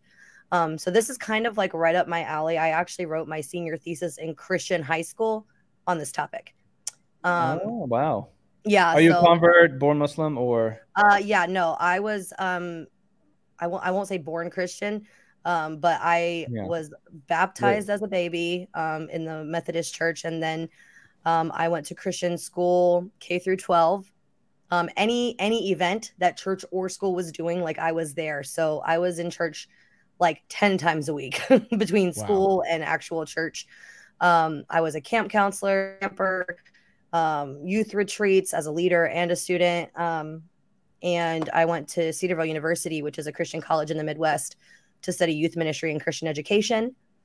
Because even though women can't become pastors, they can become pastors' wives. And so as such, that was my goal. I was looking more for my MRS degree than anything.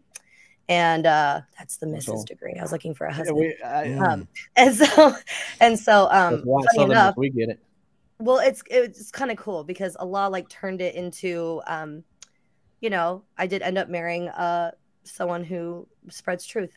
So Allahu Akbar, that mashallah. was really May Allah make exciting. you both the coolness of each other's eyes and reunite you in Ameen. Jannah as Ameen. one of the happiest couples. I mean, Allahumma barik. And Ameen, all of us with ameen. our wives, all of us who do this work for the sake of Allah subhanahu wa ta'ala. Look, real quick, I gotta go. At least for now, I gotta go for a sec. But if That's I okay. come back, inshallah, I'll jump Yeah, we'll back be in on when for a it's bit. flat. Yeah, no problem.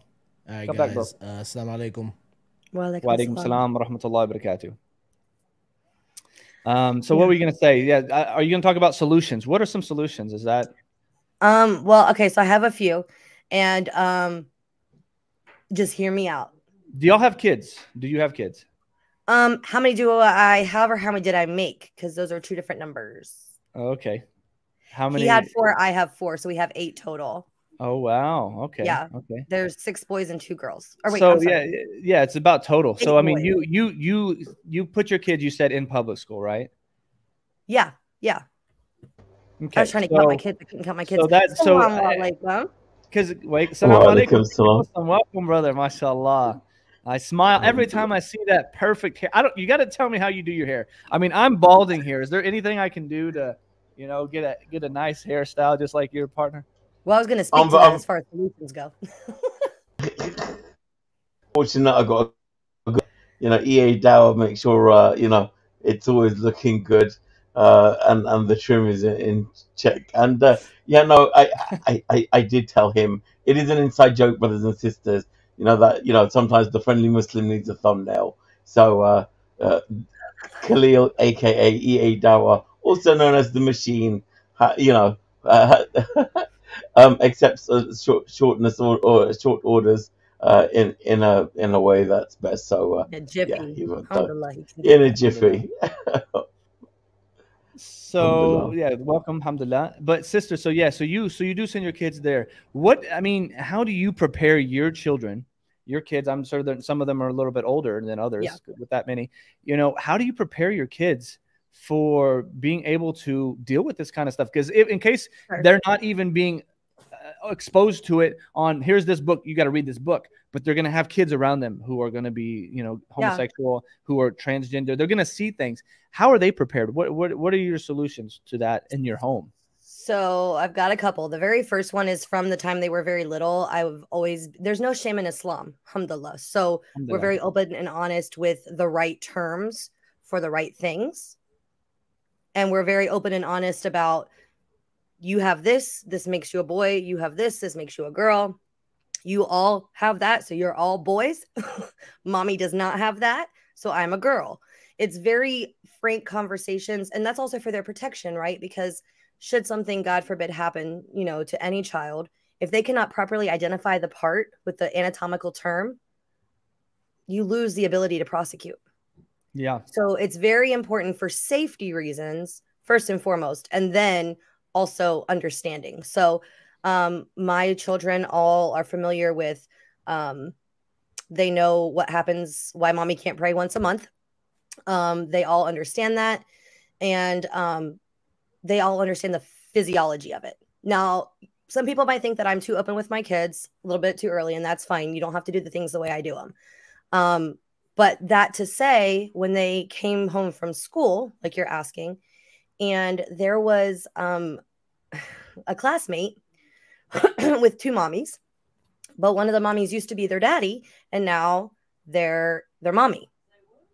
So my kids were like, Mom, what is that? Wow. And I said, well, sometimes people feel, this is how I'm explaining this, by the way, the ages of my kids in this explanation, they're 9, 7, and 6. So the 4-year-old doesn't go to the same school, not included. 9, 7, and 6. Sometimes people feel like God gave them the wrong body.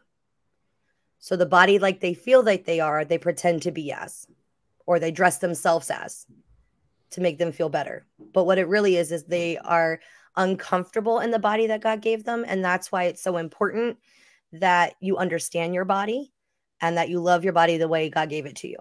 Very easy conversation. It's literally, we have to talk to kids. The kids are not dumb. Like, kids are not dumb. We treat them like they are. People treat them like they are, unfortunately. Yeah. No, kids are not dumb. What is a man? What is a woman?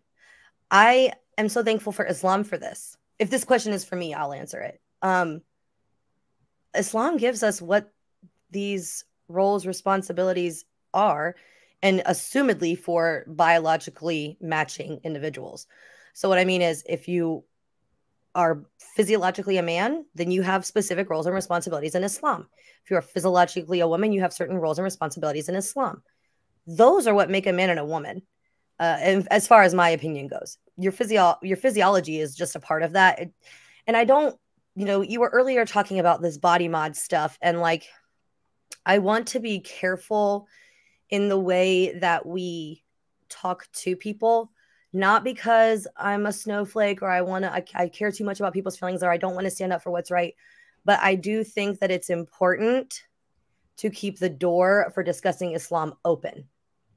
So for me, I just keep it simple. I say they. For me, this is me. I'm not telling anybody else what to do. Now, Khalil will tell you, he'll say he or she, and that's it. Whatever it is, that's it. Right? For me, I like to keep the door to Islam open. And if I intentionally misgender somebody based on what they feel their gender is, they're not going to talk to me. They're not going to hear what I have to say. And maybe that's the way to do it. But I just feel like if I'm the representation of Allah to someone, I want to temper the truth with kindness. And the easiest non-committal way to do that is to keep the pronoun gender neutral. That's me. That's not my husband. That's not his view. We do differ in that. But it all comes down to, when it comes to our kids, since that's the primary thing here, explaining that you can be kind and know the truth and understand the truth of what the matter is, if that makes sense. And I know people are going to disagree with me, and that's totally okay. Feel free. I know that is like, the they thing is not popular, and that's okay. I just don't see the need to intentionally, since if it is a mental disorder, right? If that's what we're claiming it is, if it is a mental disorder, you don't, well, there's two schools of thought, right? Do you entertain the delusion?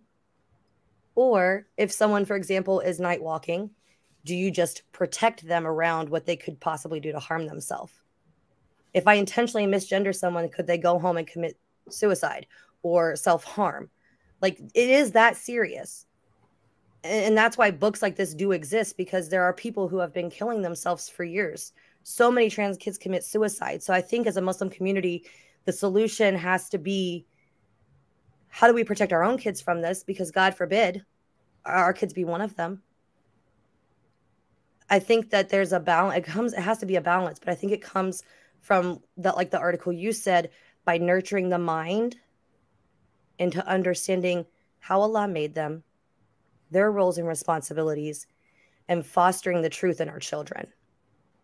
Okay, I'm done. Oh, I appreciate that, sister. Yeah, no, I mean, I get where you're coming from, and I guess, I mean, that would be better than actually agreeing with him, and they say, oh, I'm a he, but yet they are biologically a woman, and then you say he. It is better to, if you want to say they, I guess that's kind of, it's being like neutral. No, I do get that. Yeah. And actually, I have had, though, with Islam Chat, Brother Samih, who was on earlier, mashallah, may Allah bless him, I'm sure he has seen it too. I've had transgender people who have actually completely done the surgery and the hormone therapy and gone the other direction, and they go back, right? And they've come to Islam. No, they've come to Islam. And so they ask questions on, well, what do we do now? Do I continue being a woman? And and I tell them, like, this is something that is for like people of proper knowledge today to tell them, and then I give them the teachers and the shuyukh and their opinions that I have today. And the most dominant opinion is that you are in a new category, but you have to do all of the fiqhi things like privately with what you were born as.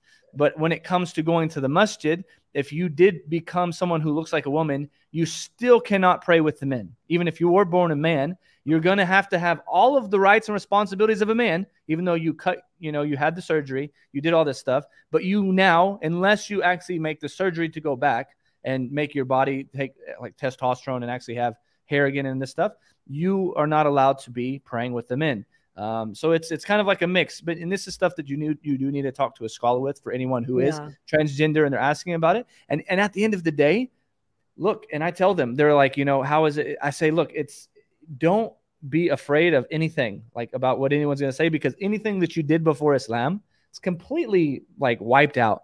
And so, yes, we do think that this is something that's, it's stranger than someone who was an alcoholic before they became a Muslim. It's even stranger than if someone became a murderer and they became a Muslim, it's easier for Muslims to accept them than it is for them to accept somebody who's transgender. And we have to be open about that. We understand it because this is something that's in your face. You're seeing it constantly. You can't hide it, right? It's something that's like right there. So we do know that this is going to be a test, but as such, Allah subhanahu wa ta'ala has tested everybody with something, right? And so this is your test. Like there was a guy here who he wasn't trans, but he was a homosexual for very many years, and he actually had AIDS. He had contracted AIDS, but he moved to Medina. He converted to Islam and moved to Medina after he was diagnosed with AIDS. And it was very beautiful what he used to tell people. He's like, look, he's like, you know what? I used to do all this stuff. And, he was very like, he was one of those people like San Francisco type where they'd go to the marches there with many partners a year, that kind of stuff. And he's like, look, Allah forgave me, but I still have to deal with the consequences of what I did before Islam. It doesn't just automatically fix it and my HIV is gone. He's like, I still have to live with it. And he ended up dying from AIDS right here in Medina. I mean, what a blessed place to die in, right? That's, the Prophet said, anyone who can, he said, if you can, die in Medina, because I will make an extra shafa'ah for you on the day of judgment. SubhanAllah. And so, anybody with any background, it doesn't matter. You can still come to Islam. And we're still going to talk to you normally, but I personally talk to them. I ask them, I say, what was your birth gender? I ask them. And then I tell them, like, this is what Allah is considering you as. I'm not even talking about what I'm calling them. I say, you, what's your name? They'll tell me their name. I call them by their name. I don't even like to use any pronouns really, like they or he, because I'm talking to them personally. So when I talk to them personally, I use you and their name. So that's that. And I do, if I can, I would like to clarify a comment in the chat. I want to make sure that I did not come across as saying that Allah gave them the wrong body, but that these people, because of what's going on in their mind, felt as though they had the wrong body. That's not reality. But I wanted to clarify that difference, because someone was like, Allah, does not make mistakes. And I wasn't saying that. I don't think I want to make that clear. Yeah. So welcome, Manny Fraddy. I hope I'm saying that right. Is that how are you doing today? Wa alaikum salam wa rahmatullah. Wa alaikum salam. It's going very good. This topic, I don't have many to say, as I'm not from a country dominated by liberals. I'm from a small country, a very conservative, small country. And the thing is, I really didn't know much about this topic before I started using the internet. And one thing I realized is now I'm 20 years old. And when I was 8, 10, 12, I used to dress as a girl. Like I used to take my sister's dresses, high heels, stuff like that. And it was normal. No one was saying to me like you are a girl or girly or anything like that. And I just grew out of it like many people did before the 2000s and so on. And what I see now is when kids behave like that, like when a kid plays with Barbie dolls or things like that, parents like to virtue signal maybe and think like their child is somewhat being born in the wrong kind of body. And something that hit me very much is that there is a Reddit community that's called the Turns, and people there are people who used to be turns and then really hit the wall, and everything became a day and a night to them. And one thing is, this community is riddled with lies and gatekeeping. And if you have a bad experience, that's because of you and not because of like the path that you have taken. And there's something that is like a very grim when people do all this stuff, like the surgery and all this. There is something that I really shocked to know. Like somebody said they did the surgery and everything, and really they needed to do like something called dilation, because this is like something of a wound and the place wants to heal and everything. And this person has to do dilation, has to sometimes laser the hair that's going inside and all this stuff. And people go into depression, spiraling depression, all this stuff. And really, there was a study that shows a lot of people, even when they do this transition and the surgeries, they end up a big giant number of the people that do that end up in suicide, because what the community is promising isn't there anymore. Because what left is a lifetime of challenge, a lifetime of medical challenge that's never going away. And even people who do this aren't going to make like hormones like testosterone of their own, because they like the parts that used to make it. So what I see is we know kids are very stupid, like we were all kids at some point, and kids make very stupid decisions, and everyone knows that. But when a kid declares they are a different kind of gender, and everyone is supposed to be blind and catering and supporting that kind of claim, and this is really very worrying if people think about. So there's and by the way, I think where I came from, really a woman, a man, it really isn't something like an identity. Like everyone is judged by their sex, biological sex, and what I really can't understand is how someone feels in their brain like, man, I have a male body and that's it. I'm not, when I'm alone and not thinking about anything, I'm not like constantly be reminded that I'm a man or anything. I'm just not thinking about it. So I think who's man, who's woman, sex determines. That's my point. Well, thanks for that, brother Manny. May Allah bless you and give us a deep understanding and allow us to, you know, be the best we can with teaching our kids, you know, how to deal with this stuff and how we ourselves should deal with this in the best way. Absolutely. So thank you, brother. Thank you too. All right, now we've got in the you want to bring EA up? Come on, baby. All right. I'm right here. Salaam alaikum. Alaikum salam. Take a seat. We've got someone waiting in the backstage, so I'm going to bring. Oh, just for you. Okay. It's a present just for you. Oh, welcome. This is. Oh my gosh. I'm out. No. Yeah, I think that's why Friendly was saying maybe not, because we have history. Yeah, this All guy. right. Well, I'm gonna. I mean, you can give him a chance if you want, brother. He's going to talk about money and how money is like imprinted in your wrist and it's the mark of the beast and, you know, all this other stuff.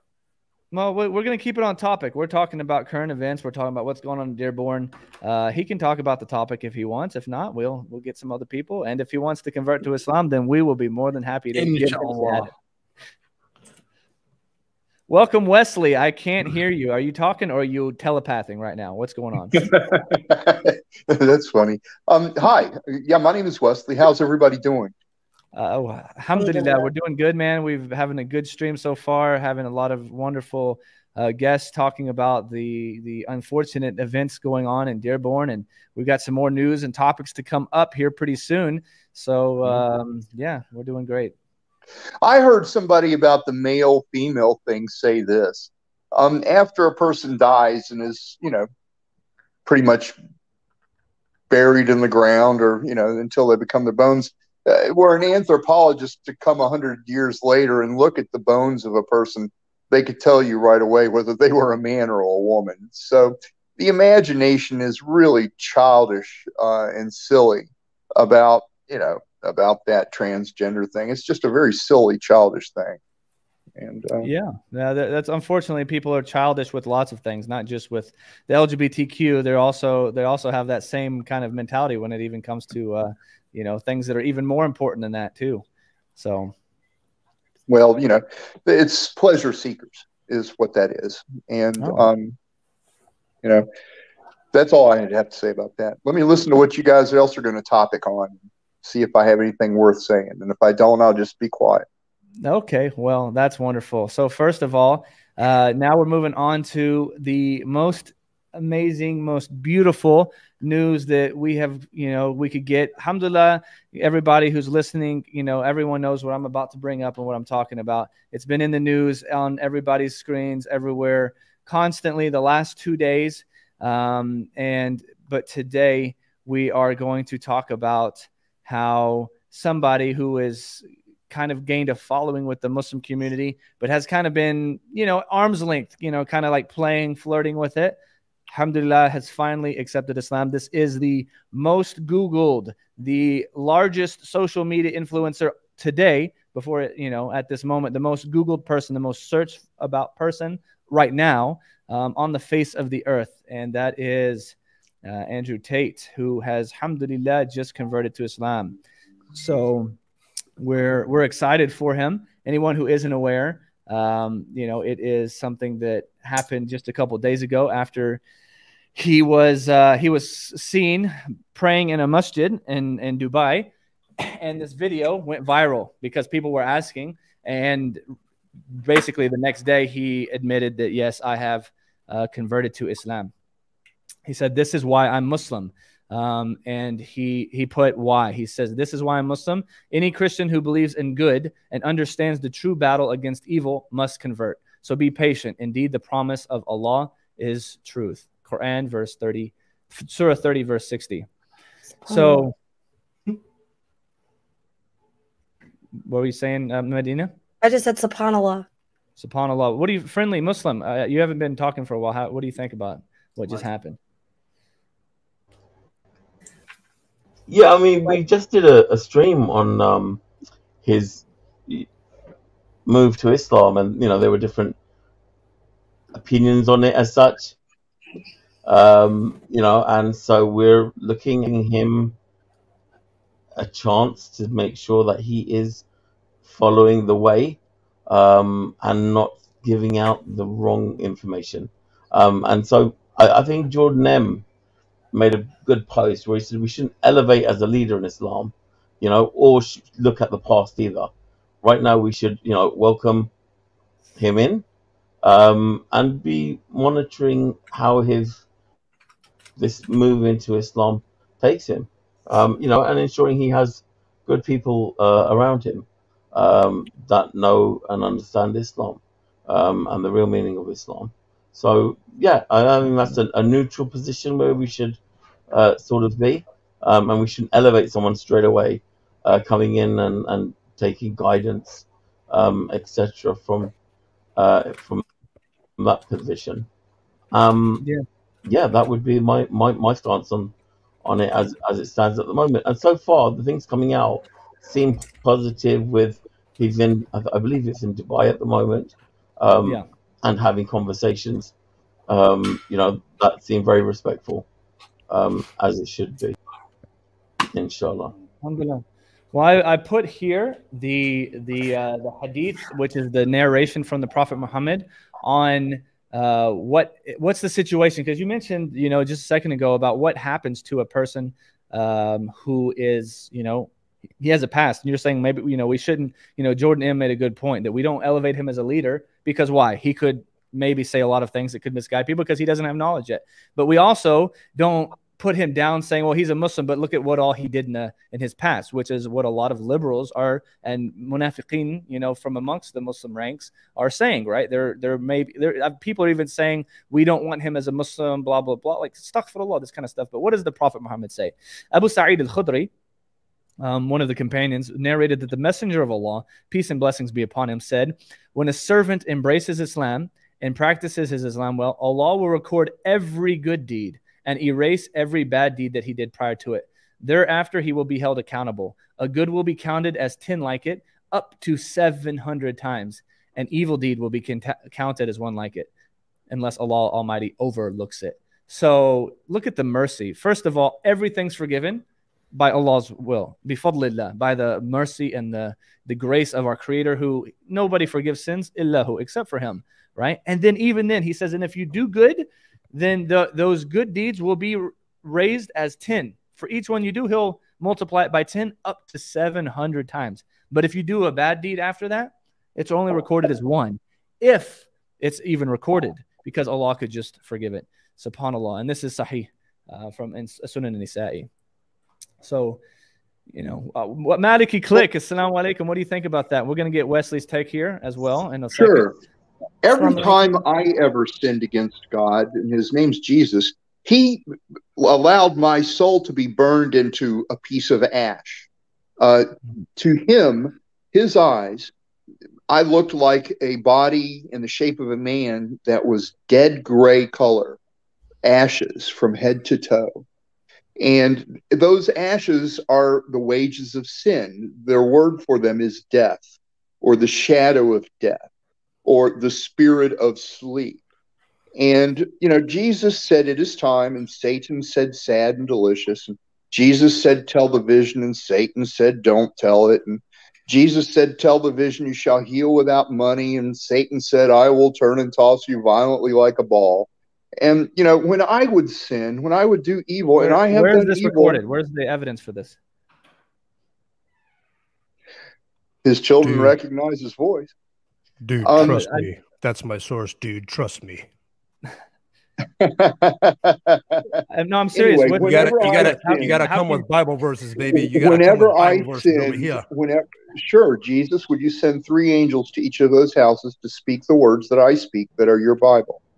So whenever I would sin, part of my soul would become ashes, weak, powerless, sleep-like, and I did see my soul, and all of my sins over the years had accumulated where I was nothing but a body of ashes from head to toe with the Holy Spirit of Jesus in the bowels, and it looked like a pearl, a very large pearl, and it was the color of snow.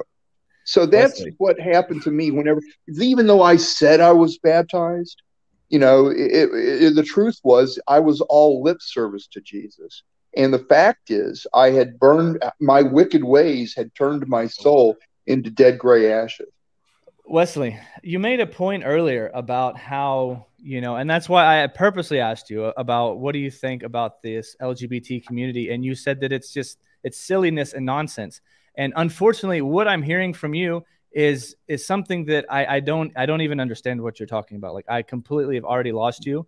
And I really don't know where you're getting this from. Where's your sources? Like, you can't just, anybody can come up and just start saying anything. That's the problem that we have with the LGBT community, is that they're just coming and anyone is saying they're a boy is a girl. People are saying they're cats, as Sister Medina said earlier. In some elementary schools, they're going to start bringing litter boxes for little kids who want to be cats, and then they're going to pee in the litter boxes in front of everybody. Like, well, my proof is actually reality, that my words are reality on this about spiritual matters. But these people they have their words too. How are your words more real than their words? My words are as real as 2 healed teeth that I asked Jesus to give each of your mouths. That doesn't make any sense. That doesn't make any sense. Well, had Allah done it, you would have told. No, people can ask for things and not be given them in this life, even from Jesus. People I know all the time ask Jesus for things that don't get it. Yeah, So- but I have angels telling what I say. I don't hear them saying any of That's yours. called schizophrenia. Well, it's not just that. It could be jinn. It could also be jinn. It doesn't have to be schizophrenia. It's very Angels likely. touch each of them on their Okay, shoulders. okay. Twice, Wait a please. minute. I listen. I've never met you before, Wesley, but are we on any? Are you on any medications that we need to be made aware of? I'm asking honestly. I'm not joking here. No, of course not. Of course not. But the angels just tapped you on your shoulder.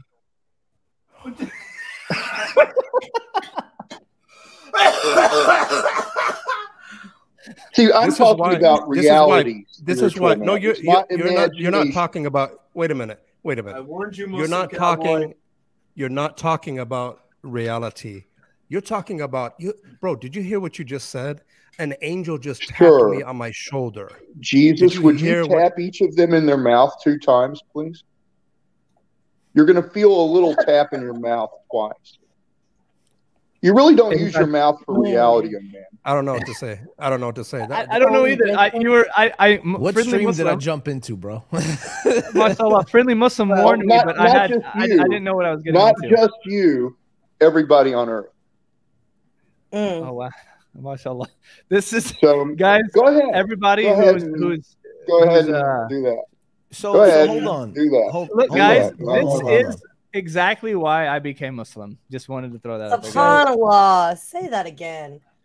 Alhamdulillah. Hey, if you want to worship a decapitated frog head with an Omni tattoo and 2 fangs on its throat, go ahead.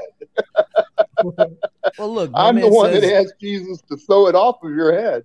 My man says he sees angels, right? Because that's what's my man's Allah. name? That frog head, the black one, is Allah. That's the Wait. only Allah that there has ever Time been. out.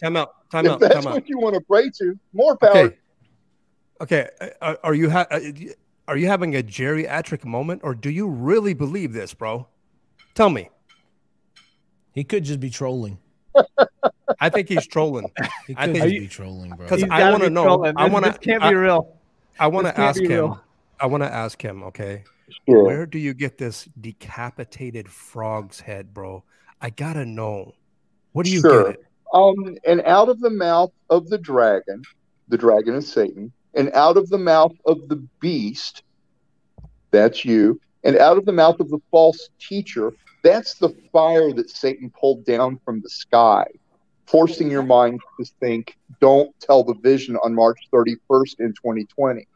Now, out of the mouth of the dragon, out of the mouth of the beast, and out of the mouth of the false teacher, I did see an unclean spirit like a frog. And that's what happened. And that unclean spirit like a frog is Allah. And Wait, that's how who do you you know pray that? to. So go How right do you know ahead. that frog's name is Allah? Well, when I said fall off of them, Allah, I didn't say fall off of them, Darth Kermit. Hey, Wesley, I have a question for you since you want to talk about Allah in the Bible. We as Muslims know, and by the way, I'm an ex-Christian 31 years ago. We know that in the Hebrew Bible that they called him Allah. If you look in Genesis, the very, very first verse, they call him in the beginning, Allah created, and it's written clear as day, Allah, in the Arabic Bible, the Christian Bible, by the way. So how could this Allah be a decapitated frog for the love of God? Hey, you're the one that prays to him. I don't. It wasn't on me. Hey, wait a minute, but I'm talking about your Bible there. We're talking about your Bible, Wesley. No, you're not talking about my Bible. You're talking about. Hold on. So do you think perversion of that it. Jesus spoke English? Did Jesus speak English? You're asking strange questions. I'm not going to be able to answer. Well, look, I mean, listen. Hey, you're basing wait a it minute, on a book wait a minute. that's in I'm English, asking right? a question. You're basing The on angel. something that you read in English. So you know that's not the original language it was revealed in. So in one of the cousins of original language of what Jesus spoke, Arabic, in that book, Arab Christians read the word Allah. Constantly. Every Arab Jew and Arab Christian uses the word Allah, not Muslims. Well, So where'd you get this you know, headless frog from, bro? You saw So it. you're insulting your other You have eyes, Christian but you do brothers not and sisters. see, and ears, but you do not hear. Well, I'm blind, bro, and I can see way better than you can, bro, because apparently Yeah. you know, you can see angels Well, and Jesus stuff. I don't know what you're created talking language. about, bro. So yes, Jesus can speak English. He created language. All right, so he's probably a Mormon. He probably thinks when he Adam and Eve came? was born in Massachusetts or something. Yeah, what language did Jesus speak when he came? Did he come calling the name God? Did he come speaking English to his disciples? He was mostly speaking Hebrew and Aramaic, or all Hebrew. All Hebrew. Right. And so in Hebrew, Eli, and Aramaic, Allah. Look, what I'm trying to do is the to same help cognate you. of And Allah, I know bro. you don't want to face Wait a it. minute, You don't Muslim want to admit Cowboy. it. Hey, wait a But minute, you were Muslim Cowboy. You're paralyzed by doing taqiyya, aren't you? You're doing some taqiyya. You caught me. You actually know what they call this in Arabic? This is a taqiyya. It's called a taqiyya. So I'm doing a hat, some big taqiyya, baby. Bro, and by the way, I got a real big taqiyya on. An angel just told me that you're full of it, bro. Jesus said to you, "No time to talk, Allah," and He told you, "You want war." Oh, mashallah. Did this also happen in your dream? Is this a It was dream or when is he seeing November this right now? 21st, Jesus. November 21st, not last November 21st, the year before that. Okay. An angel just told me that he's full of it, man. I just got the It's headlines over. right there. Well, Yeah. Jesus showed you that I'm going to be standing in Mecca, and I'm going to be telling the vision that you won't tell, for it is the Holy Spirit in your belly, and it's the clean part of you, but you don't want it. You want to. Inshallah, you are going to be in Mecca, and you're going to be wearing the white rida with the izar, and you're going to be going around the Kaaba asking Allah to forgive you for all of these very sinful words that you're saying right now. Allahumma ameen. This dude. So, Jesus showed you in a vision what I'm going to do to Mecca. all right. Sure. Jesus didn't show us anything. That's but me. alhamdulillah. Bye. Peace out. And I'm going to walk away unharmed with the children. I speak to a Puerto Rican named Jesus. Does that mean I'm talking to Jesus too? I mean, Allah guide him. Allah guide him. Subhanallah. Yo, what the hell did I walk into? Like, yeah, you came back right at the I was like, let me go bad. pray. I said, let me order some Indian food because me and my wife, we really wanted some Indian food. And I was like, let me jump back on the stream while I wait for the food to come back. And I walk into my man saying an angel just tapped everybody in the teeth or something. Angel tapping the shoulders. Jesus tapped the sheets. Oh my God, bro. Miss Nomad is saying the pin is lifted for this man. If he's not trolling. But if he's not serious, trolling, this if guy's he's not crazy. trolling, I mean, he really is Majnoon. That for sure. If he's not trolling, he really listen. If anyone that knows this guy is watching this, or ever watches this, please get this man some serious help. If he's not trolling, like seriously, legitimately, he needs help. Brother, you know when he came in and I said, "Hey, I'm out." Yeah, that's exactly why. Subhanallah. Well, we got some more guests down there below. I'm going to continue sharing the link for anybody who's interested in coming. It is pinned, everyone. So if you want to look at the top, it is pinned. But for those who don't know it, I just re-put the link. So we've got Brother Snake Juice. Assalamu alaikum wa rahmatullah. Wa alaikum salam. How y'all doing? Alhamdulillah, man, we're doing good. Bi-fadlillah, by the mercy and the blessings of Allah. Allah has, that's one thing. We see stuff like this happen, and it makes you so grateful that Allah has given us a sound mind. Alhamdulillah. Alhamdulillah.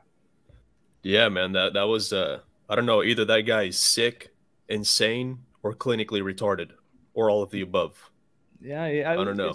Inshallah, his pin is lifted. Inshallah, he'll get another chance if he's not trolling. So yeah. So what's up, good Rob? to see you guys, man. Didn't know you were streaming today. Was this out of the blue or? Yeah, sure was. Those are the best. Well, not out of the blue. I mean, I was supposed to have another podcast with Wissam and Mahdi on the authority and authenticity of the Quran, since we already did our video on why the Bible is completely inauthentic and unauthoritative. We don't want to just leave everyone who watched that hanging. So we're going to do a follow-up, and mashallah, it's going to be so amazing, but he had some extenuating circumstances come up, so we had to push it again. So it's going to be inshallah this week. So stay tuned for that. I'm going to redo my schedule for it, so we'll look out for the schedule on my community tab, but it'll be mashallah amazing. So, and he's got a lot of research that he's done into it. So EA, are you going to take over now, Khalil? Is it your turn? The wife's got to do something, so I'm gonna sit in the pink seat. Dude, you can't do that. You can't sit in the pink chair. It's haram. All right, we've got somebody else in the back room. I'm gonna bring him up now. Maliki Click took off. If you're listening, Maliki, come on back, brother. Inshallah, we wanna keep you up here, but if not, it's all good. Rob, Maliki, I miss you. Rob, welcome. Sentinels Apologetics. I remember this guy from last week. MashaAllah, welcome back. I only joined because of that what word can I use? I mean, we don't know. Either he was trolling or he was legitimately something was wrong with him. So. I don't think words can suffice here. Yeah. No, I was very embarrassed for Christians like you who don't actually believe like he believes. So I don't know, man. Some Christians deem Rob a heretic, and they say that Rob's version of the Bible, quote unquote, is a heretical version. And yet, but then I'm again, good company. every Christian deems every other Christian a heretic, so it's not surprising. Yeah, that is true. So, Rob, we're talking about the events going. I don't know if you are in Australia, so I don't know if you know what's going on in Dearborn, Michigan. But basically, some Christians and Muslims have been standing up to the school board because there were some books placed in the library. Oh yeah, no, that's right. About we're aware of it. What's that looking like? What's that looking like in Australia? How's the LGBT community there? Are you supporting of it? Do you go and? It's not even just about the community. Like, are they harassing everybody? Like, if you don't fall in line, you're the interesting bigot, thing is, no. The interesting thing is, I mean, American politics and American culture, it is seeping in. And again, no offense to America, but I think America is just. I don't want to swear, but BS. It's okay. Like I was going to say, bat-s crazy. Yeah, agreed. I just like there's just a lot of. I mean, by the way, Australians have very like imaginative swear words, believe it or not. But I used to watch the Chasers War on everything, so I'm familiar. Yeah. No, it's just. Ranging from politics all the way to religion, there's just a lot of crazy stuff that's come out of America, and now we are entering into this new wave of like insanity that you don't find. Honestly, you just don't find in because I'm a European background sort of guy, and you just don't find in what I would like to call a higher education more in the West and also in the East, because I was born in Burma, like in between India and China, and I have Asian friends as well, and I don't know, America's just this big mishmash of like, let's just try and imagine something new, and then everyone just buys it, and then it just becomes this viral thing, and it's like it's hip for the moment, and gone are the so-called golden days, I suppose, like anywhere between say the 50s up to maybe the 90s of America and it's what it was able to achieve, the and so American on, like, Western experience, really. Yeah, like music, movies. So I mean, in Australia, it's not like a hyper secularist environment. You know what I mean? Like they're not pushing secularism, because that's what this is all really founded off of, right? Subjective morality, secularism. That's what this is all really based off of. So in Australia, philosophical liberalism. Sure. Because the sad, I mean, I have to be honest, as a Christian, the sad truth is that you have the hyper literalists, the hyper fundamentalists in America. The reason why they existed is because of how splintered and fractured America was politically. You have all the civil wars and all that stuff. the reactions against the racism, the early racism, so the American Indians, and then the Christian sort of engagement, how to like those Christians who actually were opposing that. Then there's a slavery issue, again, Christians that are opposing the slavery issue. And so then when you have this community that's so fractured, then those who are in defense of what you and I would agree with become even more literal and more like toxic, believe it or not, even though they mean well, but they become toxic. And then those against those views, they become their own toxic version. And then it's just toxic versus toxic for the next 50 or so years, and here we are. So Bible Belt American Christians are woefully uneducated, and those who are not religious, because they're stemming from a family heritage mostly due to World War II, where all the father figures were killed off, and then they're raised up without father figures. And then the hippie generation starts in the 60s, and then you can well imagine the so-called soy boy mentality, like the beta male mentality. That kicks in, and now you have effeminate men running around. So this isn't happening in Australia? No. There is secularism to an extent, though, in Australia. It is. Rob, may I add that not only do we live in like an epoch of polarities or extreme polarities in every domain and in every arena, whether it's religion, politics, education, academia, whatever you want to call it.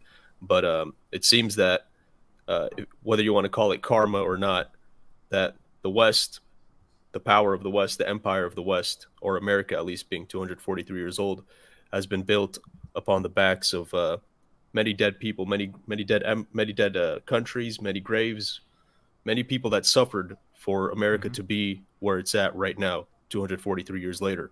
But it seems that things are biting us back in the arse.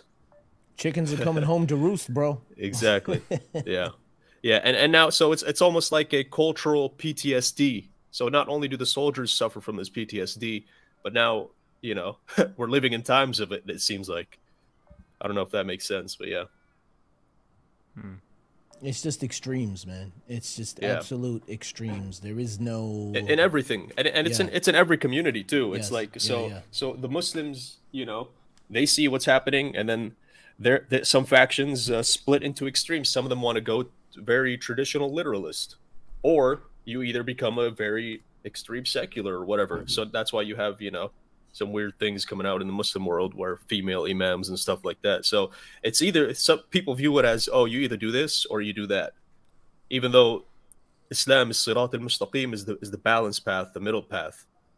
Even Buddhism, middle path. And I think Rob would agree that the balanced middle path is the path to So walk what's your opinion on this, Rob? Muslims and Christians, like, listen, we disagree on this, but we agree on morality. So let's work together and try to save our children. Yeah. Oh, by the way, on that note, in Dearborn, Michigan, that did happen, and I was very happy of it. Yeah. We showed the clip in the beginning of the. We showed the news about it in the beginning of the stream. Yeah. Alhamdulillah. Dope. Yeah, it was dope. Yeah, I think so. Australia is growing in its LGBT. I don't know, like the population, I suppose, of LGBT is growing, definitely. Australia is still a relatively small nation. I mean, the purple hairs. It's a big country, but it's a still small population size. The engagement with the LGBT is such that Australia is actually of a higher. It still maintains a higher academic engagement with that subculture. And the funny thing is that as far as, like, say, your sports or your achievements and so on, there's no favoritism. You have to prove yourself worthy in any of these fields of specialization based on your own merits, and if you can perform, you can perform. Whereas that American, where it's like pretty much anything goes now, and plus the technology that America produces with respect to social media, the social media technology, again, how they just allow for anything can go.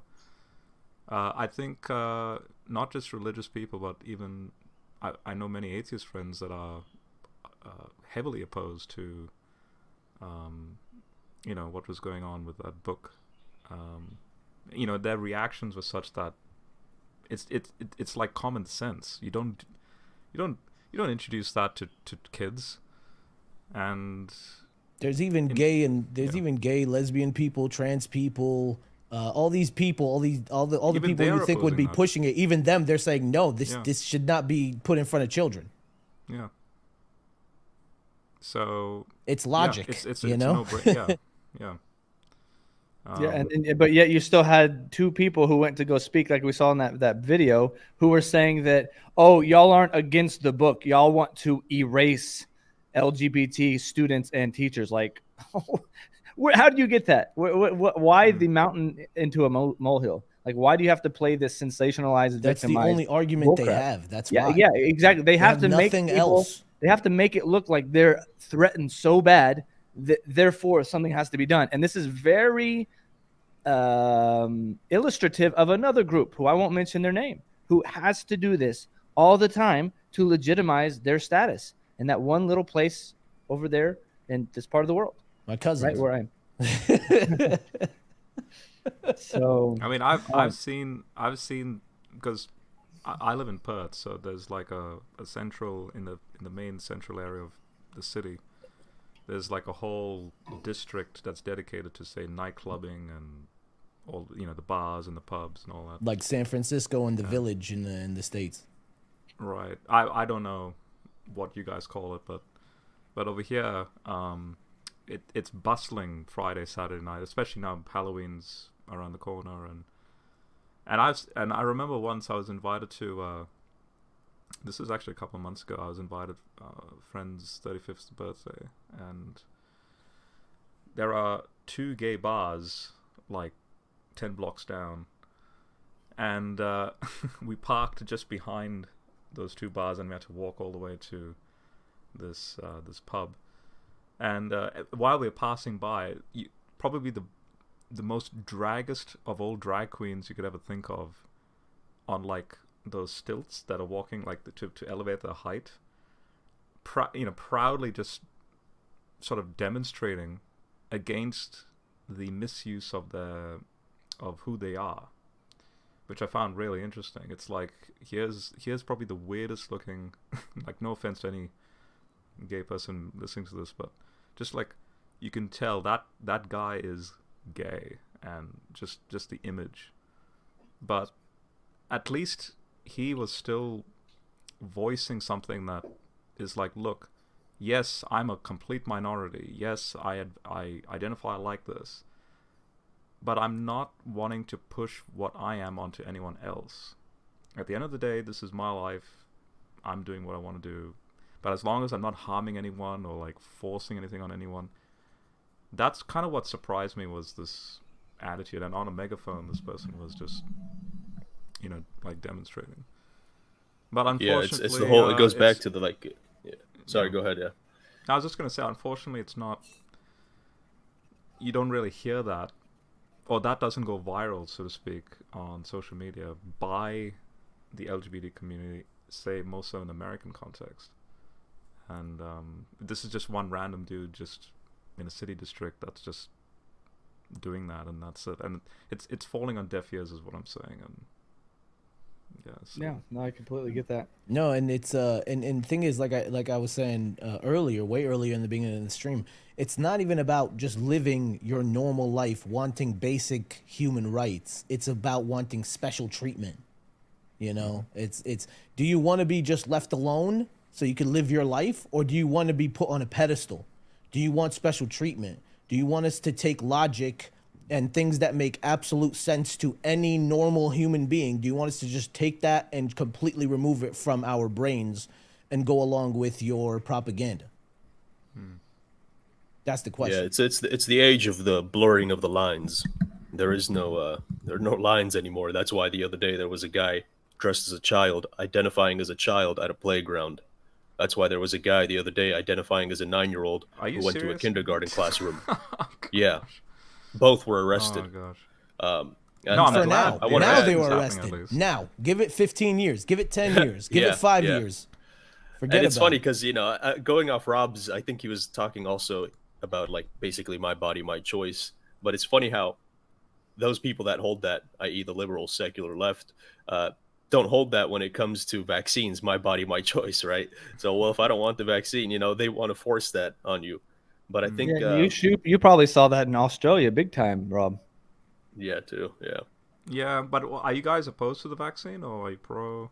Bro, I got all the shots. I don't care. I don't care. I think everybody personally. should have a choice. Yeah, I think people should exactly. Yeah, have that's a what choice. I'm saying. personally. Like whether we disagree on this panel, because I'm sure some of us do on whether we should get it or not. We all agree though that we should still have the choice and it shouldn't be forced on people. Absolutely. Yeah, I mean, because that's a tough one. Yeah. I'm speaking Well, Rob, you're purely probably going to bring up mentioning, you know, benefits, risks. Does it harm others? Blah blah blah. Yeah. But you're actually gonna Utilitarianism. bring an argument as compared to no, you have to accept us. Period. No, we need but this. We I need just that. I want to add something going off of Rob's earlier notion before we jump to the vaccine. It's that Islam really Islam has an awareness of the human nature, the fitrah, and Islam's awareness is that the fitrah is cultivated rather than suppressed. So basically, men and women will kind of incline to different spheres of activity, but this is of course something that provokes, you know, screams and howls of protest from liberals. For them, it's a classic case of blasphemy. But I mean, even in the primitive, like biological or utilitarian terms, which are the liberals' reference, the case for absolute identity of vocation is highly problematic. I mean, basically, however heavily society may brainwash women into seeking absolute parity, it cannot ignore the reality that they actually have babies and have a tendency to enjoy looking after them. I mean, that's why like this whole men getting pregnant thing is wild to me. But I mean, those that are courageous enough to leave their careers while their children are small, increasingly have to put up with accusations of blasphemy and heresy from society. It seems like, but they do persist in their belief, which is outrageous to the secular mind. That mothers, how dare they bring up children better than babysitters, and that breast milk is better than formula milk. How dare you push breast milk? You know. How dare you? and even this is the ultimate heresy, is that bringing up a child can be more satisfying than trading bonds or driving buses. You know, it's nuts. But yeah. Yeah. Anyways, Rob, go get your vax. Just kidding. Look, like I said, man, I got all my shots. I'm a blind parent, and in the States, doesn't matter where you're at, but in the United States, I'm blind. My wife is blind, and we are scrutinized to a higher degree than everyone else. So if your kid gets COVID, for example, you know, oh, your kid got COVID. My kid gets COVID because I'm a negligent parent because I got a disability. So we have to do whatever we had to do to make sure that, you know, we're safe whenever we could go out and do our things. Trust me, we just started going out like a couple months ago. So, alhamdulillah. But to each his own, man. You know what I mean? You do you. I'll make it easy on you, bro. Feel me? You do you. Just don't make me, you know, don't try to push. Like I remember one brother, subhanAllah, one brother, every time I'd see him, he would give me all, do you know this? Do you know that about the vaccine? I'm like, yeah, let me ask you a question. How long do you spend time researching this? He's like, all day, all night. I'm like, all right, how much better would have your time been if you spent memorizing Quran or learning more about Islam or whatever? I was like, bro, I don't care. Do whatever you want to do. I'm not going to follow what you say, man. You know what I'm saying? I mean, subhanAllah. So we're going to go back to the our second topic of the night. And you can feel free to chime in if you want, Rob. But I want to try to get back on topic before Wesley came. MashaAllah, that was fun. But anyway, so as everyone's talking, everyone's very much aware, you know, and I think EA Dawa probably, I think you had a stream about this. Am I right? Yeah. So I kind of I do want to beat the dead horse back to life. So, you know, it's leave it to the Muslim Cowboy to beat it. Well, if you want to make it more dead, just shoot it up with the vaccine. I'm kidding. Man, I was thinking you could call it the Green Dean Redemption instead of the Red Dead Redemption. The Green Dean Redemption. But I mean, just to close on that point, with respect to the vaccine. I want to compare it with, because you're talking about, you know, the Good enough? leftist politics. So that, you know, the whole trans community and how they're wanting to like push, you know, trans My conversion body, my therapy. choice. Well, they're wanting to push that onto children, like Yeah. Oh yeah, you know. yeah, yeah. So like, I don't know if you guys saw Jon Stewart recently, where he compared transgenderism to cancer treatment. Did Yeah, he? And yeah, that one was pretty good. Oh my yeah, God. yeah, which is just ridiculous, because he's saying, oh look, see, medically, and by the way, there's the so-called medical stats that we're trying to make the equivalence of this two, was done by those who are biased in the LGBT community. In fact, those who are themselves trans and so on. And the sample size is very small.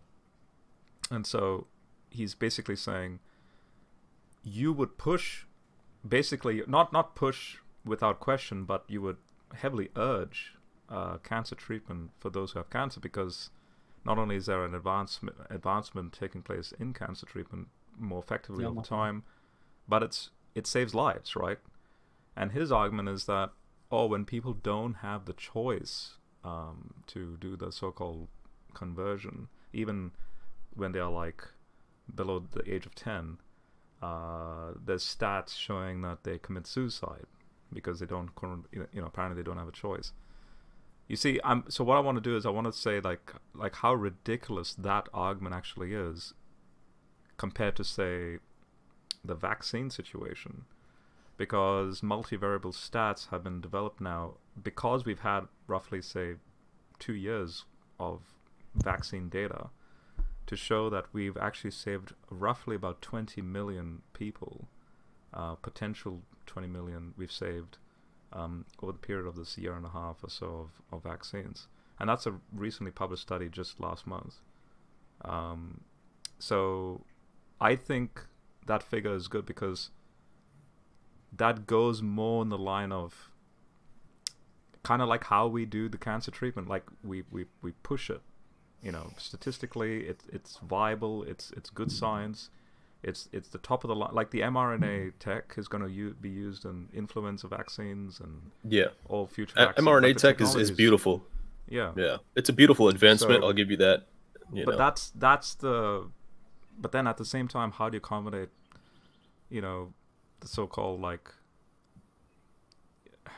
how would you put it? You know, the autonomy. The autonomy of an individual. You don't want to merge into the way the trans people are treating the situation, where they're forcing this unconditionally totalitarian-esque. Exactly. Yeah. So that also, I mean, on the other side of that coin, though, there are a plethora of studies showing natural immunity to be superior. Now, I don't know how accurate or 100% they are. But only on a select few, which are lucky to have the immunability growth as compared to a lot of. Yeah, obviously, if they're immunodeficient, and, if they're immunodeficient, they're going to have issues. Obviously, yeah. I mean, that's why we give the elders vaccines, especially for recurrent shingles or whatever virus, because it does reoccur later in age, and your immunity is lower when you're older. Yeah. But yeah. But and people with AIDS, like acquired immunodeficiency, they do. You take special measures to prevent certain diseases, because once your T cell count reaches below 400, you're pretty much walking the line of death very closely. Mm-hmm. Well, yeah, let's get back to Andrew Tate. Anyway, I just wanted to put that out there that I agree with you guys, and at the same time, No, we appreciate it. We appreciate it. I appreciate it, Rob. You're always Thank welcome you. here, as long as we keep it nice and respectful. And so. All right, let's talk about the man of the weekend. I don't know. Yeah. So what did he say? He said, "This is why I'm Muslim. Any Christian who believes in good and understands the battle against evil must convert. So be patient. Indeed, the promise of Allah is truth." Quran chapter 30, verse 60. So I think what, you know, a lot of people have been mentioning, right, is kind of like what's been going on. Has he really been, because for most of us, like I didn't believe that he was serious about ever converting. I thought he was just using the Muslim community because anyone, like, let's take, for example, what's his name? He believes in what's that? Where the Abrahamic religions? You believe all of them are Jordan going to Peterson? No, the other one. He like makes a lot of tweets and stuff. I don't know. Considine, Craig Considine. Sure. And I've never heard of this guy before in my life. yeah, well, he's Like, got it's- hundreds of thousands of followers now because of like posts he puts about the Prophet Muhammad, Mm. right? And stuff like this. And you know, he's still So he's Christian. Muslim baiting pretty much. He's Muslim baiting, Yeah. right? And what he's been doing it for so long, and then finally last year it came out why he's doing it is because he's also trying to push. That's what it is, perennialism, right? The idea that it doesn't matter what your religious background is, that you're all going to paradise as long as you just believe in God, right? Which then that means that Lucifer, Satan's going to paradise because he believes in God too. He just doesn't do what he's supposed to do. Mhm. So, and that's what I thought this was just like, you know, using Muslims because he says, inshallah here, he's using these phrases. Like, for example, one of his videos that went crazy viral was that 4-hour podcast that he did with that panel of people. I don't even remember the name of it, but it had like 2 girls and It 2 was guys. called Fresh and Fit. Yes. And then the girl asked him, you know, like, so, you know, are you in a relationship? He's like, yes, I'm in multiple serious relationships right now. And she's like, oh my gosh, like, don't you think that's wrong? He's like, no, you know, it's like, this is like for men to do it. She's like, well, don't you think that, you know, women should be able to do this too? And he goes, astaghfirullah, that's haram. And that went viral. That went like crazy viral. You know, everyone's like, oh my God, he's, you know, saying that this is haram. And this happened like right after the Dean Show interview that he did with Eddie. No, and so you start seeing him like using these terms. And so Muslims start thinking, wow, look at him. He's talking about ta'addud, like polygyny. And the video that I saw that went crazy. And I mean, it was to the point to where my dad watched the video. Okay. My dad, who doesn't watch anything. And no, I mean, he's on Facebook, but he's an immigrant Arab. You know what I mean? Born in Palestine. Yeah. You know what I'm saying? So Yeah. even he showed me this video, and it was a video of Andrew Tate saying that all of the religions are done except for Islam. That's the only religion that outlasted. He's like, if you say something bad about Jesus in a Christian country, you know, people will just let you get away with it. But if you try to say something about the Prophet of Islam, you won't even make it past the block. That's what Down he in was the saying. street. Yeah. You know? And he was like, they, you know, they respect their faith. They don't take crap from anybody. That's what he was saying. That was the thing that I saw. He was like, it's like the best religion is Islam because it's the only one left. That's what he was saying. That was the one that I saw that went crazy. Oh yeah, I got that. Yeah, well, that's the one that happened. And that happened before the Dean Before Show. he went on the Dean Show, and that's why when Eddie got him on the Dean Show, that's what they talked about. And yeah, because that was where you're right. That's the Fresh and Fit one where he was wearing the shirt. He always wears the sunglasses, but he was like sitting in the middle of the screen. I know which one you're talking about. And he talked about how he gives like $20,000 a month to the Orthodox Church or something. Basically the Romanian mafia, because he had so many, you know, this is one thing we're going to talk about too, guys, is, you know, like how easy it is going to be on him to, you know, kind of get out of some of the situations he's in, because he owns brothels. He owns, Does he? Yes, he owns like legitimate, like hardcore stuff, right? And he's going to have to find a way to get out of this, because obviously it's, you know, it's haram, and he knew all this before he even converted. Well, I So- mean, let's kind of make something clear, right? Like, it's haram and the money is haram. Should he be doing it? No. If he continues doing it, does it take him outside of the fold of Islam though? Absolutely not. Like, But the that's thing gotta be clear, I think right? is, Like- but think about this. Pretend like you're the Orthodox Church in Romania. Yeah. You're getting $20,000 a month from this guy as a, you know, being able to conduct business fee. What happens when this person starts saying, I'm not going to pay you anymore? What if he just keeps paying it though? Well, I think he wants to move anyway. He's mentioned multiple times. He wants to Yeah. move to either Dubai or Abu Dhabi one or of those something. countries. Yeah. Yeah. And I mean, the thing is we all have to understand that, you know, like he just took his shahada this week, you know. I mean, he's a figure that has a big following, but, you know, like we have to take these things into consideration here. You know what I'm saying? Like people aren't built like the Sahaba, right? We have to understand that. People aren't built like the Sahaba, and it took them 23 years to learn their religion. Right? Yeah. Because that's how long the revelation came down to Rasulullah sallallahu alaihi wasallam. It took him 23 years to get the entirety of Islam to his companions. And these are the best generation. So who are we compared to them? We're less than the dust underneath their sandals. You know what I'm saying? I mean, what's that one hadith where it says something along the lines of there will come a generation after you that will only follow 1/10 of what you do, basically, of the religion, and they will still attain heaven, i.e. referring to our generation. Yeah, man.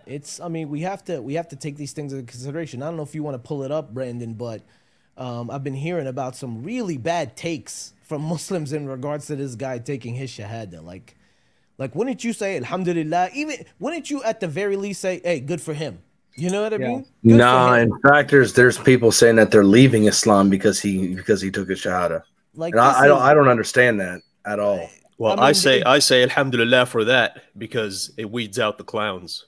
I mean, the thing is, you know, a lot of people, especially us, like I was born and raised in an Arab Muslim household, and I'm sure this is with a lot of the Desi community too. A lot of us are like cultural Muslims. You know what I'm saying? We don't really we don't really have firm faith in this. We really don't understand it, right? Like, I didn't know what the Fatiha meant until I was like 22, 23. You know what I'm saying? 21 years old, something like that.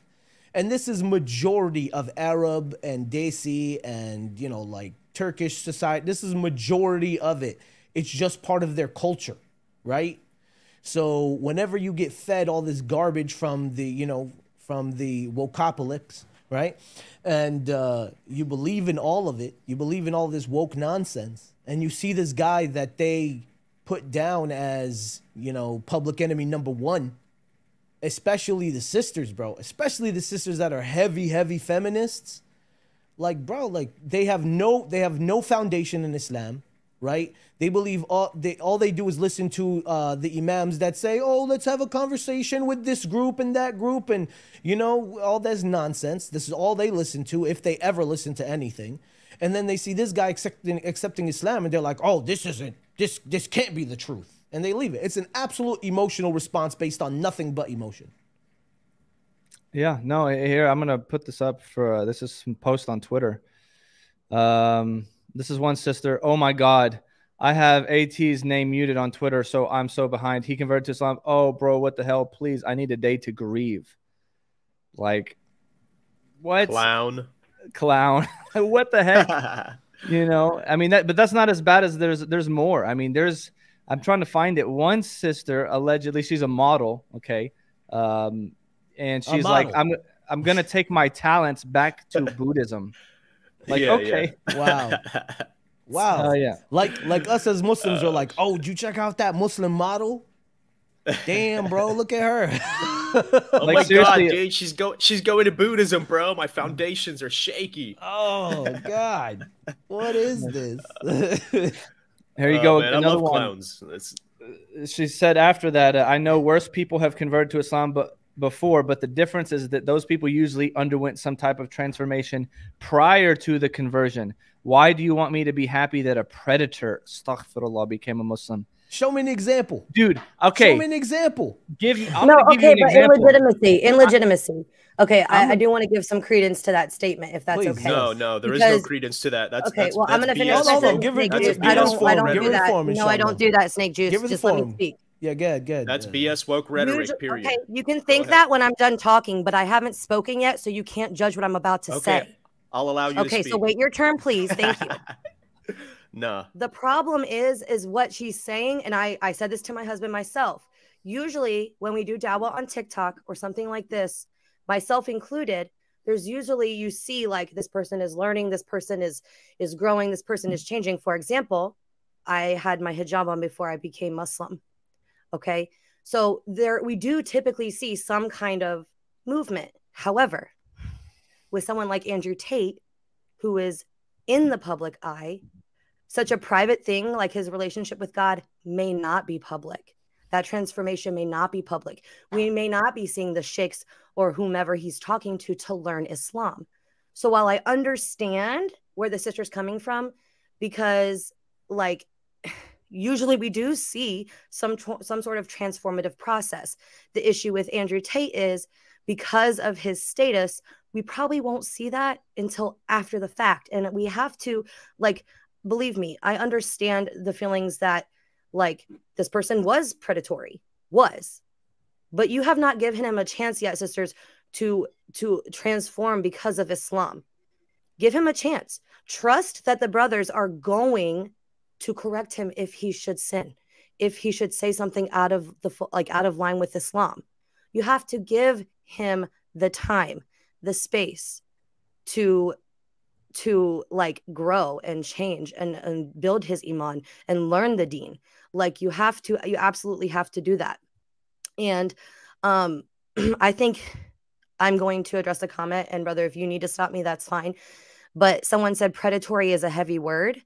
And I think that considering saying things like rape victims deserve to be raped is a predatory rhetoric. Okay. That's not what he said. Again, you're using woke rhetoric and you're misconstruing the facts. That's not what he said. At least, okay, if can you're you please show me a source where that's said. corrected? Please show me the source where that's corrected. What are you talking about? Okay, so he said that they are also to blame, not just the rapist. If I go outside dressed in a cop uniform, and people mistake me for a cop, is it their fault or my fault? So you're saying that sluts deserve to be raped? Did I say that? See, again, you're misconstruing. Blame. They do. You're have using a this blame. feminist bullshit and misconstruing what I'm saying just to fit your agenda. No, that's not what I'm saying. Did I say they deserve it? Hey, look, look. Let's have some. Let's show some respect to We're each just other. having right? candid. No, she's the homie, bro. From Iyadawa. We talk like this all the time. I feel you, but you know. Yeah, but this is a little bit more. The Muslim Cowboy channel is a little bit different. Censor myself through this damn thing. You know what I mean? My channel's a little bit different than other channels. I do try to keep it a little bit calmer. I'm the laid back guy. Okay. So let's take it down a notch. And I'm laid back as hell. I mean, look, let's bring to what you call it, right? Never once did I say or did AT say that they deserve to be raped. He said they also hold the burden, because if you're dressing in such a manner that invites someone who is willing to do that crime, also the criminal is obviously a criminal. He's not innocent. He's also to blame. But if you're dressing in such a way to invite them, then you also hold some of the burden, period. I mean, sorry.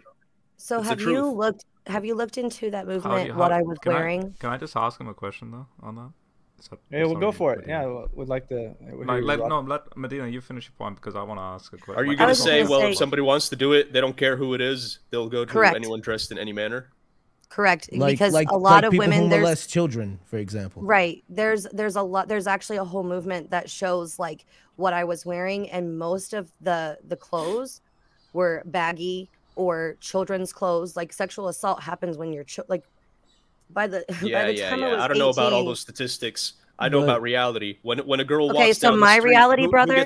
Hold on, Medina. Who gets cat whistled down the street? A girl wearing short shorts or a niqabi? But cat whistling and rape are two different things, bro.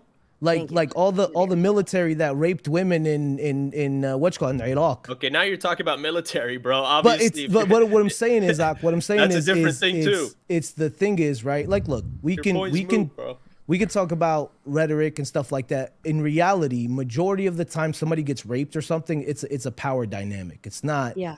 It's not more of a That's not. We're not saying anything against that. Especially but so that doesn't have to do with a half-naked chick or a girl wearing a abaya. Who gets? It could be a girl wearing an abaya, depending on who the a-hole is. You know what I'm saying?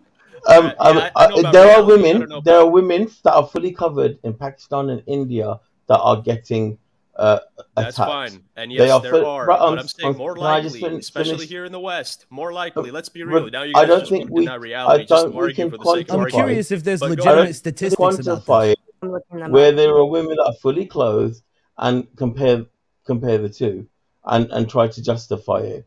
I mean, I think there's got to be some lines in there. Like, is there legitimate statistics on this? If there is, I'll be very curious to see. You know, because right now we're just talking from. I love denying reality too.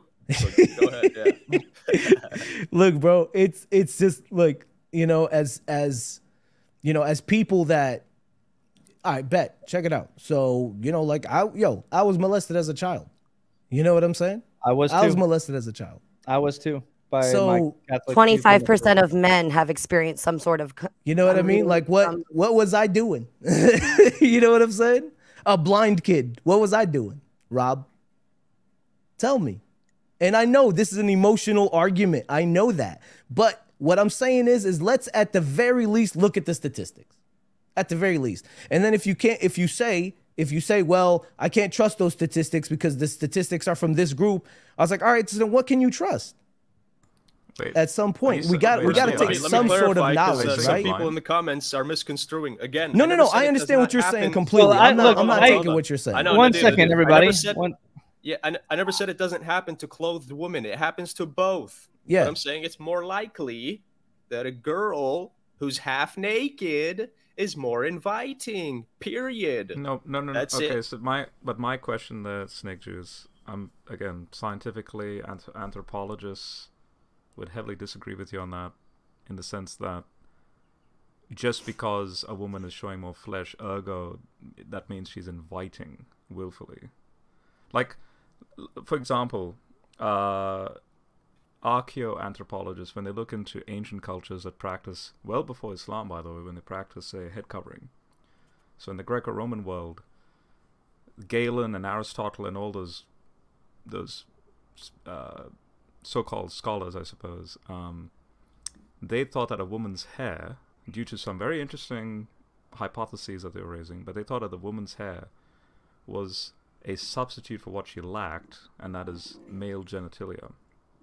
Because in the Greco-Roman humoral theory system, they believed that a woman was undercooked, so a man was nicely cooked in the womb, whereas a woman was undercooked. She's very porous, so she's very leaky. There's a lot of fluids that a woman's body produces, and she's more or less hairless. They believe that hair function as a form of like a sucking mechanism to suck out the fluids. So therefore, since the egg and the fetus and so on originates up here, and since also they believe male sperm originates up here, so that means her head hair acted as a sort of like a sponge to collect all the reproductive fluids, and then you have what's called a wandering womb. So the womb will then go up, collect that, and congeal it, and then bring it down, and that's how the belly grows. Now that's a pretty wild belief, but they had their own scientific reasons to believe that. Now, if her hair then acts as a substitute for male genitalia, that means this is the precedent for them for why they are told to cover their head hair. This is why Greco-Roman culture and even Hellenistic Israelite culture practiced that head covering thing even well before Islam. Now, I'm not saying all cultures believe that theory. I'm giving you as an example for this. So therefore, in Greco-Roman erotic literature, so for example, a prostitute, the first thing she would do is actually uncover her hair to invite that sexual union. Now, why is that the case? Because then the anthropologists will showcase the psychology of that culture based on what that culture is taught. So in other words, men get turned on. If you were a man, brought up in that culture, you get turned on more because that action of uncovering the hair is sexually enticing. Whereas a lot of other men who are not taught that would not find that to be the case. So it comes down to psychological conditioning. So here in Australia, we're like, I think you're Australian as well. Like, there are plenty of Australian women, white women, a lot of like European women that are happily wearing bikinis and so on the beach, enjoying their sunbathing and so on. They're not really inviting, and it's part of the culture. They're not just inviting people, okay, look, I'm bare-bodied, come and rape me. I don't think that's the case whatsoever. And a lot of people might not know this as well, especially like because they haven't really gone into fiqh that much. But Umar and even like many of the fuqaha say that in a true Muslim state, the non-Muslim women who live there, the Jews and the Christians, they're not allowed. It's not that they don't whatever, because they're not allowed to cover. Just like a slave woman, they're not allowed to wear the hijab, right? They are. It's mamnu' for them to wear the hijab. And Umar, radiallahu anhu, during his khilafah, he would go around, and if they found out that a woman who was a slave or was a Jew or a Christian, she would have to take her hijab off Like, right? So the idea of the So hijab, we don't get them confused, I guess. Or? yes, because the hijab is something that is specific for Muslim women only, right? It is something that's also an honor. So this actually takes away the whole idea that, oh, it's for protecting from these things. Yes, it is protecting men's gazes in a way, but it's not necessarily, we can't use the argument, because you go down a slippery slope if you start saying it's to protect from rape. It's not, but it is to protect from, seeing things that you shouldn't. But this is proof right here that this happened, that, it's, I think that if only 0.1% is from an intimate, if only 0.1% is from somebody that you don't know, whether intimately or casually, it's pretty safe to say that it's somebody you see on a regular basis where your clothing would not be a factor. And not only that, but if you go back up 30%, and this is by a .org, by the way, statistics. I don't care. I have many stats showing otherwise. So go ahead. Yeah. I don't know why you're so defensive of it. Like, to me, as a woman, that's wildly concerning. Also, by the way, Rob, even in Europe and America, from 1800s onwards, even up to early 1900s, the women wore veils and covered up. They did. I've seen pictures. Yeah, and videos too. There's also one study that shows 54% of women at least partially blame the rape victim for their assaults due to victims dancing sexually, flirting, or wearing provocative attire. There are also what's the percentage? I'm sorry, I missed that. 54% that partially blame the rape victim. So let me ask There's you also something. some studies. Hold on, can I finish? Some studies have also shown that provocative dress can have an effect on the likelihood of sexual assault, at least in some instances. Again, I'm not saying in all instances. In some instances. Can you cite the source? Antecedents of sexual victimization, factors discriminating victims from non-victims, Sinovitz, LB, Byrne, TJ, AM, Cole Health, January 46th edition, page 151 through 158. And that was, there's a partial abstract. I think... Hold on. Salaam, brother Wissam. What is up, brother? MashaAllah, so good to have you in the chat. Thank you so much. From Wesley to Wissam. No, guys, for those who didn't know before he talks, this is who we're going to have on tonight. So y'all stay tuned. This next week, inshallah, we are finally, bi'idhnillahi ta'ala, going to have our episode on why the Quran is authentic and why it is authoritative and why you should accept it as your book and revelation from God. So feel free to come join us on that, Rob. It won't be an open panel. It will be just a me and Wissam podcast, but we're going to have a lot of sources. And it's going to be, mashallah, really amazing. So stay tuned. Tonight or tomorrow? No, this next week. Tomorrow night is my Good, Bad, and Ugly, which is the Dawah chat, inviting non-Muslims to talk about Hindus, atheists, Christians, whoever, to talk about their beliefs. And we'll talk about Islam. But it's going to be next week. Inshallah, probably, we'll figure it out. Maybe, who knows, Monday, Tuesday, Wednesday, Allahu A'lam. Whenever Wissam is free and good. Sorry, brothers. On that note, I'm going over to my channel and Maliki Click. We're going live very shortly, which was a planned stream. So inshallah, we'll see everybody over there. But me and Maliki Click are going live very shortly. So we'll see you all over there. So assalamu alaikum to everybody, and inshallah, we'll see you soon. All right. Again, real quick, caveat.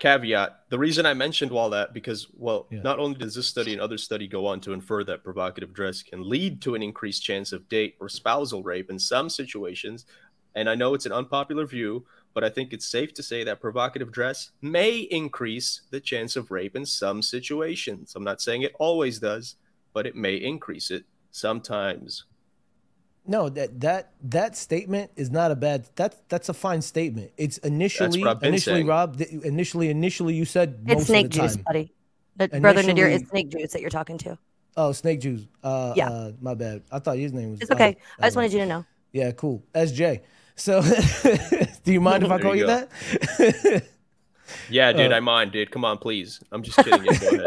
You can call me whatever. I don't know, man. All right, cool. So check us out, Snake Juice. So like initially, whenever we first started talking about this, you said most of the time. I believe that was the initial argument. Sometimes it's acceptable. More likely. I said it's more likely. More likely. So sometimes acceptable. More likely, that's when that's when we're kind of, and you also cited whenever you mentioned your whenever you mentioned your sources, you mentioned sexual assault. Sexual assault is a wide range, right? Like, it doesn't just mean straight up rape.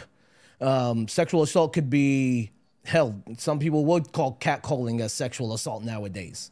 So we got to know exactly what they define as sexual assault to really see the whole breakdown. But Barakallah Feek for sharing the source and the statistics as well. I do appreciate both of you.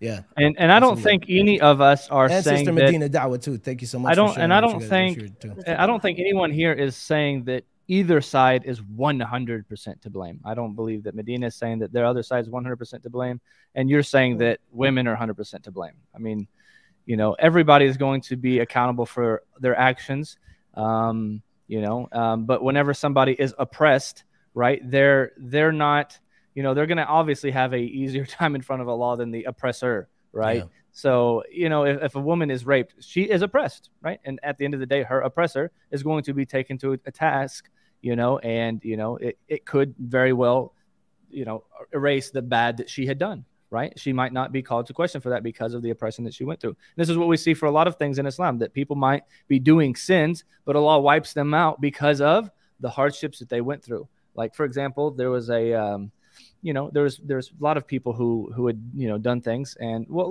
let's actually go over this. So the whole point of why this is dragging out, people in the comments are saying, let's not let this drag out too much. We're talking about how people are making comments, right? And she's saying, Noor made the comment, why do you want me to be happy that a predator became a Muslim? Now, what's the issue with that? That's really bad about that is, you know, I'll give you another screen here real quick. I mean, astaghfirullah, screaming, crying, throwing up, like a guy drinking, you know, a 40. You know, it's just very immature. But what do we have when it came to somebody who was doing even worse than Andrew Tate, right? And does anybody know who I'm talking about? Yeah. Probably Umar ibn al-Khattab radiallahu anhu. If you look at this, it's narrated in Timothy, right? He's going to literally kill the Prophet. He was the literally Omar, on his way. Omar, as you see, the Prophet Muhammad asked for two people who were harsh against Islam, right? Before, like, for the first 5 years. This was the 6th year. It took Omar radiallahu an until the 6th year of the Hijrah to convert to Islam. Okay? Before Hijrah. Yeah, 6 year before. Excuse me, 6 year after the Ba'ath. After the Ba'ath, which is after the Prophet was given prophethood. Yes.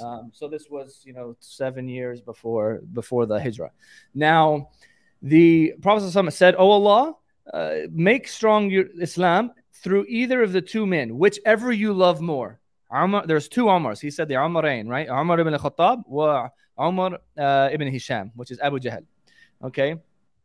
And so that dua was accepted for Umar ibn al-Khattab. So he set out from his house and he headed for the Bayt of Abi ibn Abi Alqam, right? Who was the house that they would meet in secret. Now it was starting to become more famous, right? So he had set out and headed for the sanctuary where he saw the Prophet offering prayer and overheard him reciting Surah Al-Haqqa, right? Which is chapter 69, which is the reality.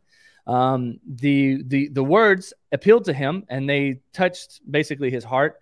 And he noticed when the Prophet was reciting, it was a very unusual composition, right? And this goes, and even in that surah, it says that the Prophet is not a prophet and this and that. And he began to question his people's allegations as regards to, man-composed poetry, because this is what, people were, trying to compete with the Quran. They were posting poems. And that's why the Quran came as a linguistic miracle, because, just like when Jesus came, people being doctors and in healing was a very big thing. So Jesus came with miracles to counter that, real miracles. Like Musa, peace be upon him, when he came with real miracles, not just the illusionary magic that the people of his time was made popular. And so the Prophet Muhammad, what was big at his time? It was poetry. People who were the best linguists on the face of this earth, period, of any time. Like people who had mastered the Arabic language to like genius degree. And he came with something that just completely stunned all of them.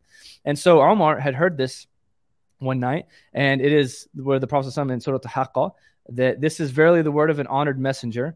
It is not the word of a poet. Little that you believe. right in the Asbab an-Nuzul, which we have, which is the reason for revelation, Omar, he mentions in himself after he converted, he told the story. He said, when I was listening to the Prophet saying, reciting Surah Al-Haqqa, he's like, is this the words of a poet? And immediately the next verse the Prophet was reciting at the Kaaba was, this is not the words of a poet. So these verses are being revealed to the Prophet about Omar, what he's thinking in his head. And then he said, well, maybe, and he's narrating this. He said, then he must be a soothsayer, like someone who is people who do fortunes and that kind of stuff.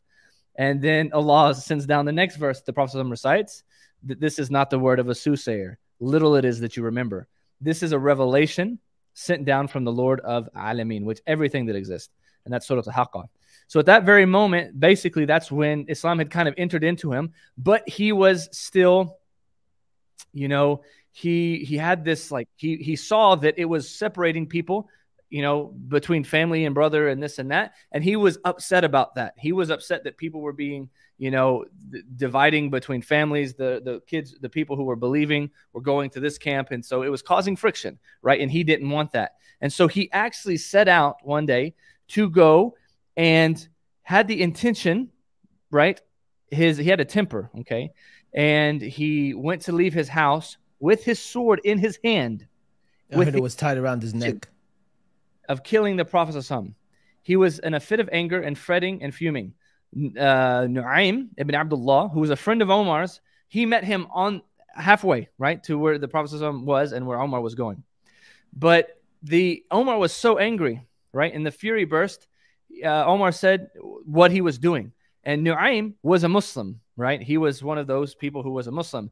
And so when Omar told him, I'm going to go destroy that man Muhammad, this apostate from his religion of paganism, who has shattered the unity of Quraysh, picked holes in their religion, found folly with their wise men, and blasphemed their gods. See what he's saying? Like it's like someone saying, what we would say about Muslims, what they're doing to other religions, right? But he's, this was his claim, that we're blaspheming their gods. And so what did Nu'aym said? Nu'aym said, Omar, I am sure that your soul has deceived you. Do you think that Banu Abdul Manaf would let you walk on earth if you slayed Muhammad, right? Which is his other, because he was still under protection at this time. And even though the Prophet ﷺ was doing all this, and he still had protection from the tribes. And then he said, why don't you take care of your family first and set them right? And so he got surprised and shocked because he didn't know that his sister Fatima was a Muslim. She was also a Muslim who was hiding her Islam. And he said, which folks of my house? Omar asked, your brother-in-law and your sister have apostatized, meaning they've become followers of the Muhammad sallallahu alaihi wasallam, because he was also not letting it out that he was a Muslim either, because he didn't want Omar to kill him. And so Omar directed his footsteps to his sister's house, and as he came near, he heard the voice of Khabbab ibn Arat, who was reading the Quranic chapter Taha to both of them, which is the 20th chapter of the Quran. Khabbab, he perceived the noise of his footsteps and retired to a closet, like an innermost chamber of the house. And Fatima, Omar's sister, took hold of the leaf, because they had things written on leaves, on bones, on this and that, and she hid it. But Omar had already heard the voice. What sound was that I have heard just now? Shouted Ibn al-Khattab, which was Omar, entering angrily. Both his sister and her husband replied, you heard nothing. Nay, he said, swearing fiercely. Kalla. He said, I've heard that you have apostatized. He plunged forward towards his brother-in-law and beat him severely. So back in the day, the reason he was able to do this is because most of the houses had just flaps for doors. Like you could just walk in. There weren't there weren't even wooden doors in a lot of places. They were just like tent flaps. They were clay and brick and stone houses, but the doors would be just flapped. Now he came in and he beat him severely, and Fatima rushed to the rescue of her husband. Thereupon Omar fell upon his sister and struck her in her head. And the husband and wife could not contain themselves and cried aloud. They let it out, basically. Yes, we're Muslims. We believe on Allah and his messenger, Muhammad, peace be upon him. So what will you do to us? When Omar saw the face of his dear sister, so this is what happened right at this moment. He realized that now he just beat his sister and she's bleeding. Okay, this is worse than what Andrew Tate's doing. This is worse than being a predator. He's going to kill the messenger of God. It's like someone going to go kill Jesus, or someone going to kill Moses, or any of the prophets. Like this is truly evil. And he just smacked his sister in the face. She's bleeding. And what happens? Let me see what you're reading, so I may see what Muhammad has brought. Finally, he wanted to really take a look at it.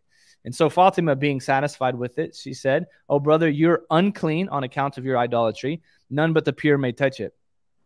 She was gangster, bro. So gangster. Like, she just got beat, and she's like, "No, you can't touch it. You need to go wash yourself. You go wash yourself." So he did, and then he took the page and he read the opening verses of chapter Taha until he finished. And it's basically, "Verily, I am Allah, la ilaha illa ana," right? Which is the same exact phrase that was said from Allah to Moses. And that's where you actually get the name Yahweh from. It means I am who I am. And that's what this verse is. It's I am Allah, I am who I am. None has the right to be worshipped except for me. So worship me and offer prayers perfectly. Iqam as-salat, for my remembrance. Surah Taha 20, verse 14. So when Omar read this great entrance, he was entranced. He said, "How excellent this is, how graceful this is." Like literally on the drop of a hat, Iman, which is faith, like true faith, entered into his heart. And he said, "Guide me to Muhammad." And when he heard that, Khabab came out of concealment and said, "Omar, I hope that Allah has answered the prayer of the Prophet ﷺ, for I heard him say, by Allah," this is the hadith, "strengthen Islam through either Umar bin Khattab or Umar bin Hisham, Abu Jahl." So then then Omar left the house where Safa was, in Safa, where his sister was, and he went to go to the house where the secret meetings were with the companions. And he reached the place with the sword swinging by his arm, and he knocked at the door. And the companions of the Prophet turned to see who the intruder was. One of them peeped through a chink in the door and reeled back, exclaiming, "Oh, it's Omar with his sword." Hamza, who was he was massive, just like Omar. Hamza was like, he would be someone like The Rock. If you saw Hamza, like, think about The Rock, but even more manly with a big beard. The Rock will play him in the new Message. yes, with the nice the 2022 version of the Message. Yes. No, Hamza if you smell anyway. And even Hamza was like, this is crazy because Omar was that huge. Like, where even someone huge like Hamza would be, Omar was, a gangster, mashallah. And so he said, dispelling the fears of his friends, he said, "Let him in. As a friend, he is welcome. As a foe, he will have his head cut off with his own sword." The Prophet ﷺ asked his companions to open the door. So Hamza is saying, like, "I'll protect you guys." In came the son of Khattab. The Prophet ﷺ advanced to retrieve the dreadful visitor, caught him by his garment and scabbard. So he grabbed Omar, right? And his sword, he grabbed his shirt, and he asked him, he said, "Why are you here? Why have you come?" At that moment, Omar replied to the messenger of Allah, "I have come to you in order to believe in Allah and his messenger, and that which he brought from his Lord."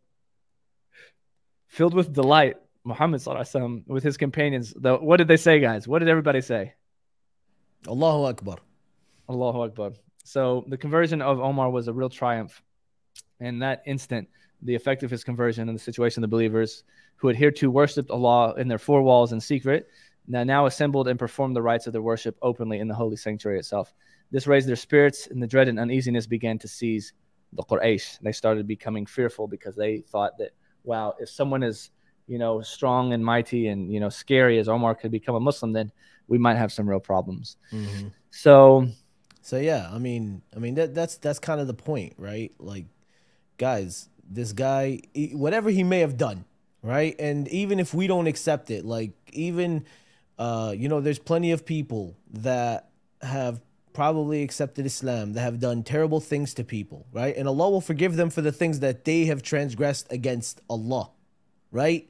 But it's up to the people to forgive them for what they've done to them. There's nothing, they're the people that can forgive that. Yeah. So all we can do is say, Alhamdulillah, Allah guided him to the truth, and may Allah keep him guided until he leaves this earth. And may Allah make him a better person, just like may Allah make us all better people. Ameen. All of us.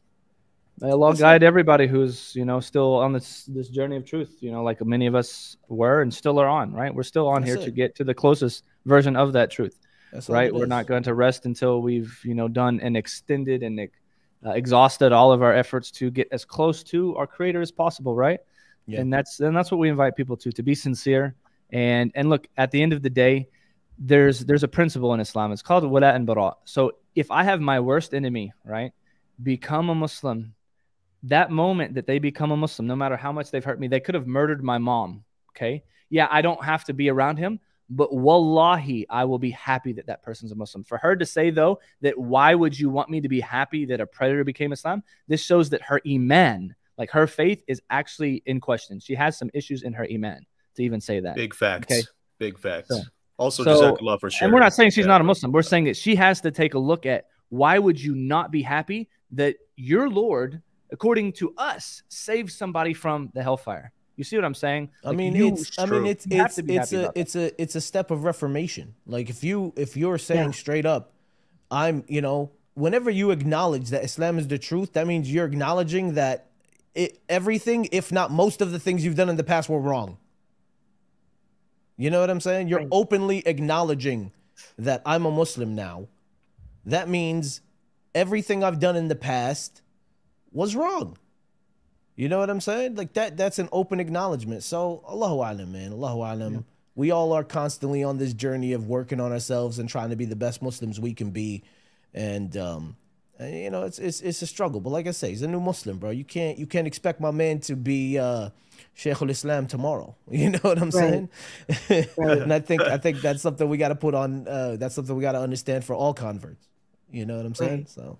Well, and that's kind of like back to what I was saying earlier. And if I could just like leave some last thoughts, because we need to go to the masjid to pray. Yeah, we're going to close up here pretty soon too, because I got to go to sleep. It's 2:15, so a.m. Well, okay. So I'll be really quick then. When it comes back to the previous topic, all I want to say is that I don't think so little of men that I don't think that they can control themselves. I think it's derogatory to men to say that they are incapable of controlling themselves no matter what the situation. I think it's derogatory to suggest otherwise.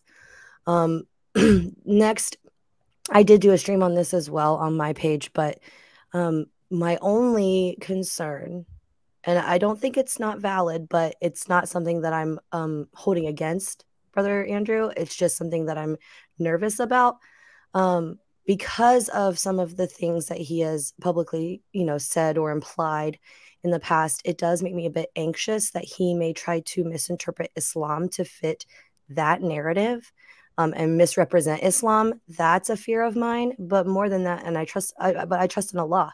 And so far, he's had less than a week as a Muslim. 2 days. Right. So like give him some breathing space, alhamdulillah.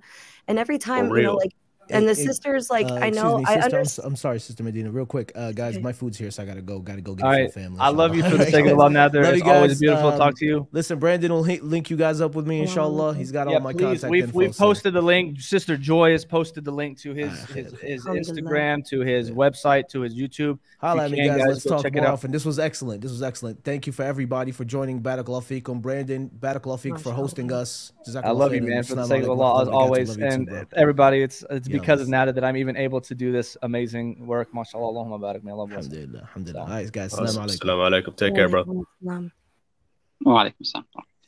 So, I mean, I do understand the negative feelings and connotations that sisters may have. Like, we're human. And someone who made us uncomfortable before probably still makes us uncomfortable. But the fact the fact of the matter is that if all of my sins prior to Islam were laid to bear, wallah, I'd hate to be the subject of a stream like this. I would hate it. So anybody. Right. And so when I look at Andrew, I think how unfortunate for him that everything he was before Islam was laid to bear. And it's for everyone to judge, for everyone to put evil eye on, for everyone. And I think it behooves us to pray for prayers of protection for him to keep evil eye away from his iman. Because when I sat and I thought about that, my fear would be he would misrepresent Islam. The opposite side of that coin is that he becomes, inshallah, a voice of true Islam, which is the way that we're supposed to respect and treat our women, right? Like he can take this and turn it to the truth in a way that shows A, his change, and B, the truth of Islam in a very positive way. So I know that there are sisters who are uncomfortable, and that's normal, I think, and I think that's okay. But I think our iman has to take precedence over that, in the sense that while it's uncomfortable, there is nothing that Allah cannot do. There's nothing impossible for Allah, and Andrew Tate is not so great that he is outside of Allah's power to change. So Facts. I think that take comfort in that, sisters, because with those statistics that I put up on the screen, many of us have been through some kind of sexual assault. And I'll be honest, that conversation is very triggering. To hear that someone would indicate that things that happen for 30% of us before we're 18 years old, that it's partly our fault, is, wow, that's really hard to swallow. I mean, because nobody else on this panel has probably been to the gas station in literally sweatpants, a hoodie, and covered, and still been catcalled. There are some things that just don't stop people. Some people just cannot be stopped. But I feel as though when we look at this situation, we have to look at it not from our feelings, not from being triggered, not from an emotional point, but from what does Islam say? And Islam says that you have to trust in Allah for the change. That's all I wanted to say. Thank you, sister. May Allah bless you. I mean, Allah bless you so much. Yeah, thanks for sharing. All right, but Wissam, I know you did. You didn't get to talk yet. I'm gonna let you go. So. Assalamu alaikum wa rahmatullahi wa barakatuh, brother. Wa alaikum salam. Wissam always talks about how much patience I have, but mashallah, he does many times. So no. I feel bad, man. He came in late. It's all good. It's all good. I was just gonna listen anyway, but then this topic, because we were literally discussing it today, and there are actual magnetic resonance studies that show that depending on posture, so the only controversy there is whether posture or clothing is more responsible.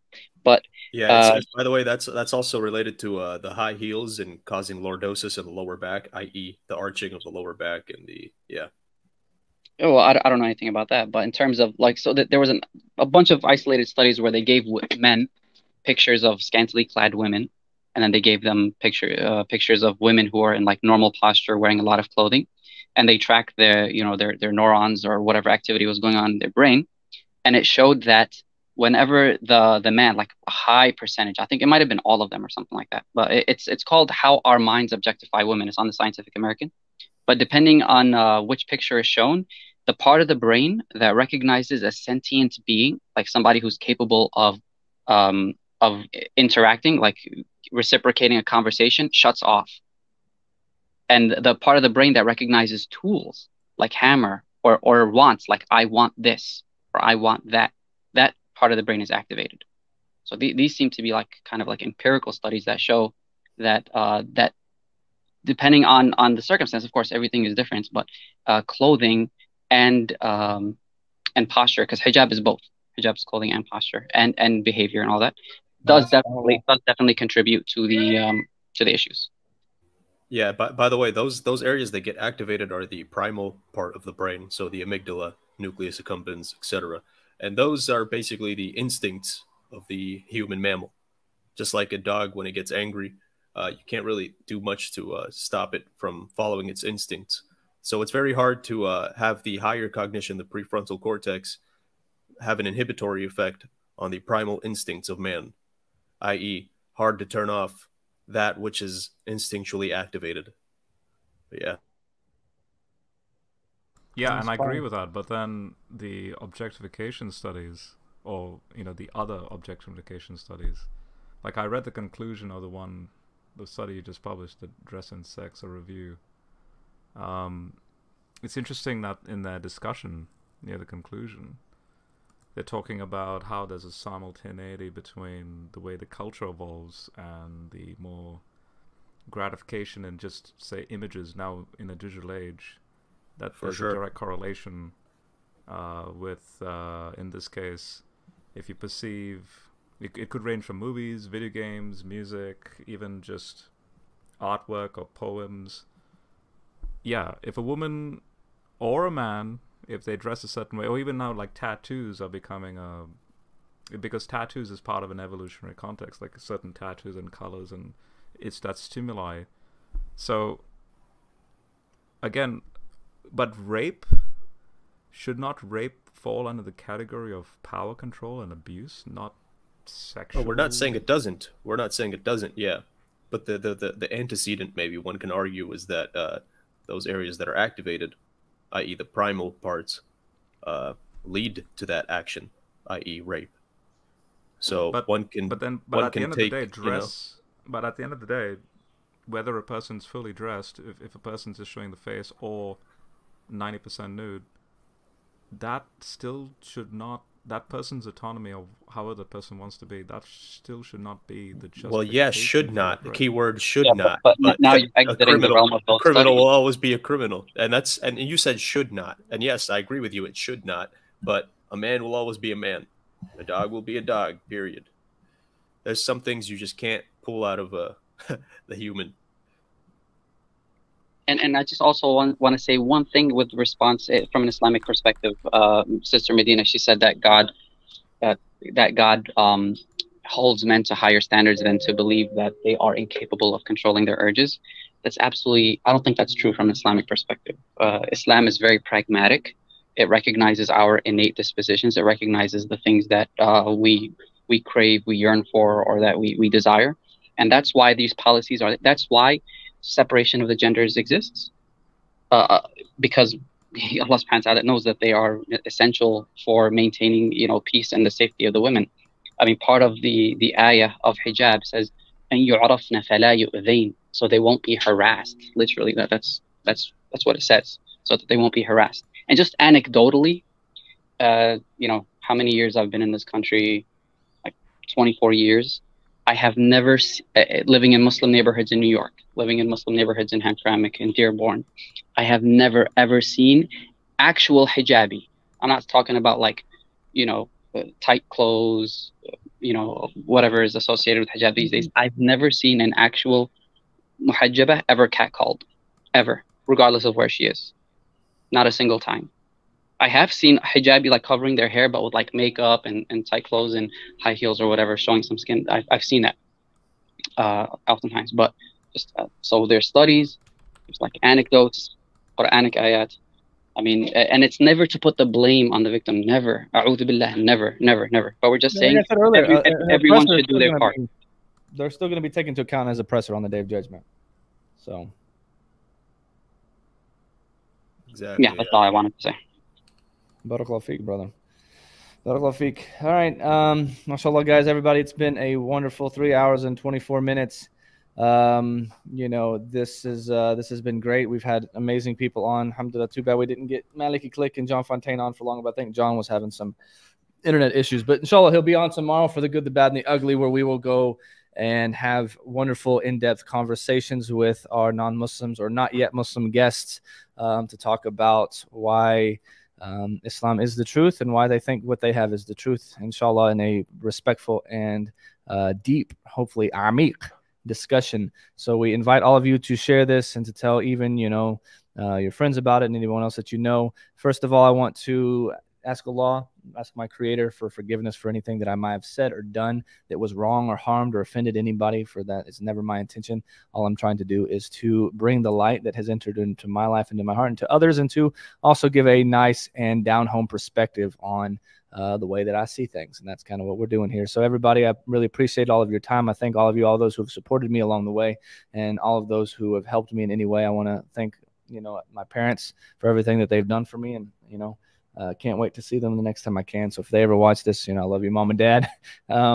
Inshallah, stay tuned for what we've got coming on with Brother Wissam this week. And tomorrow, I'll have the podcast again, same time, 11 Mecca time. And that is going to be 4 p.m. Central, 5 p.m. No, 2 p.m. 8 hours behind that time. Well, whatever. We'll figure it out. So everybody, this was great. It was a blessing to have all you guys. And until next time, Assalamu alaikum wa rahmatullahi wa barakatuh.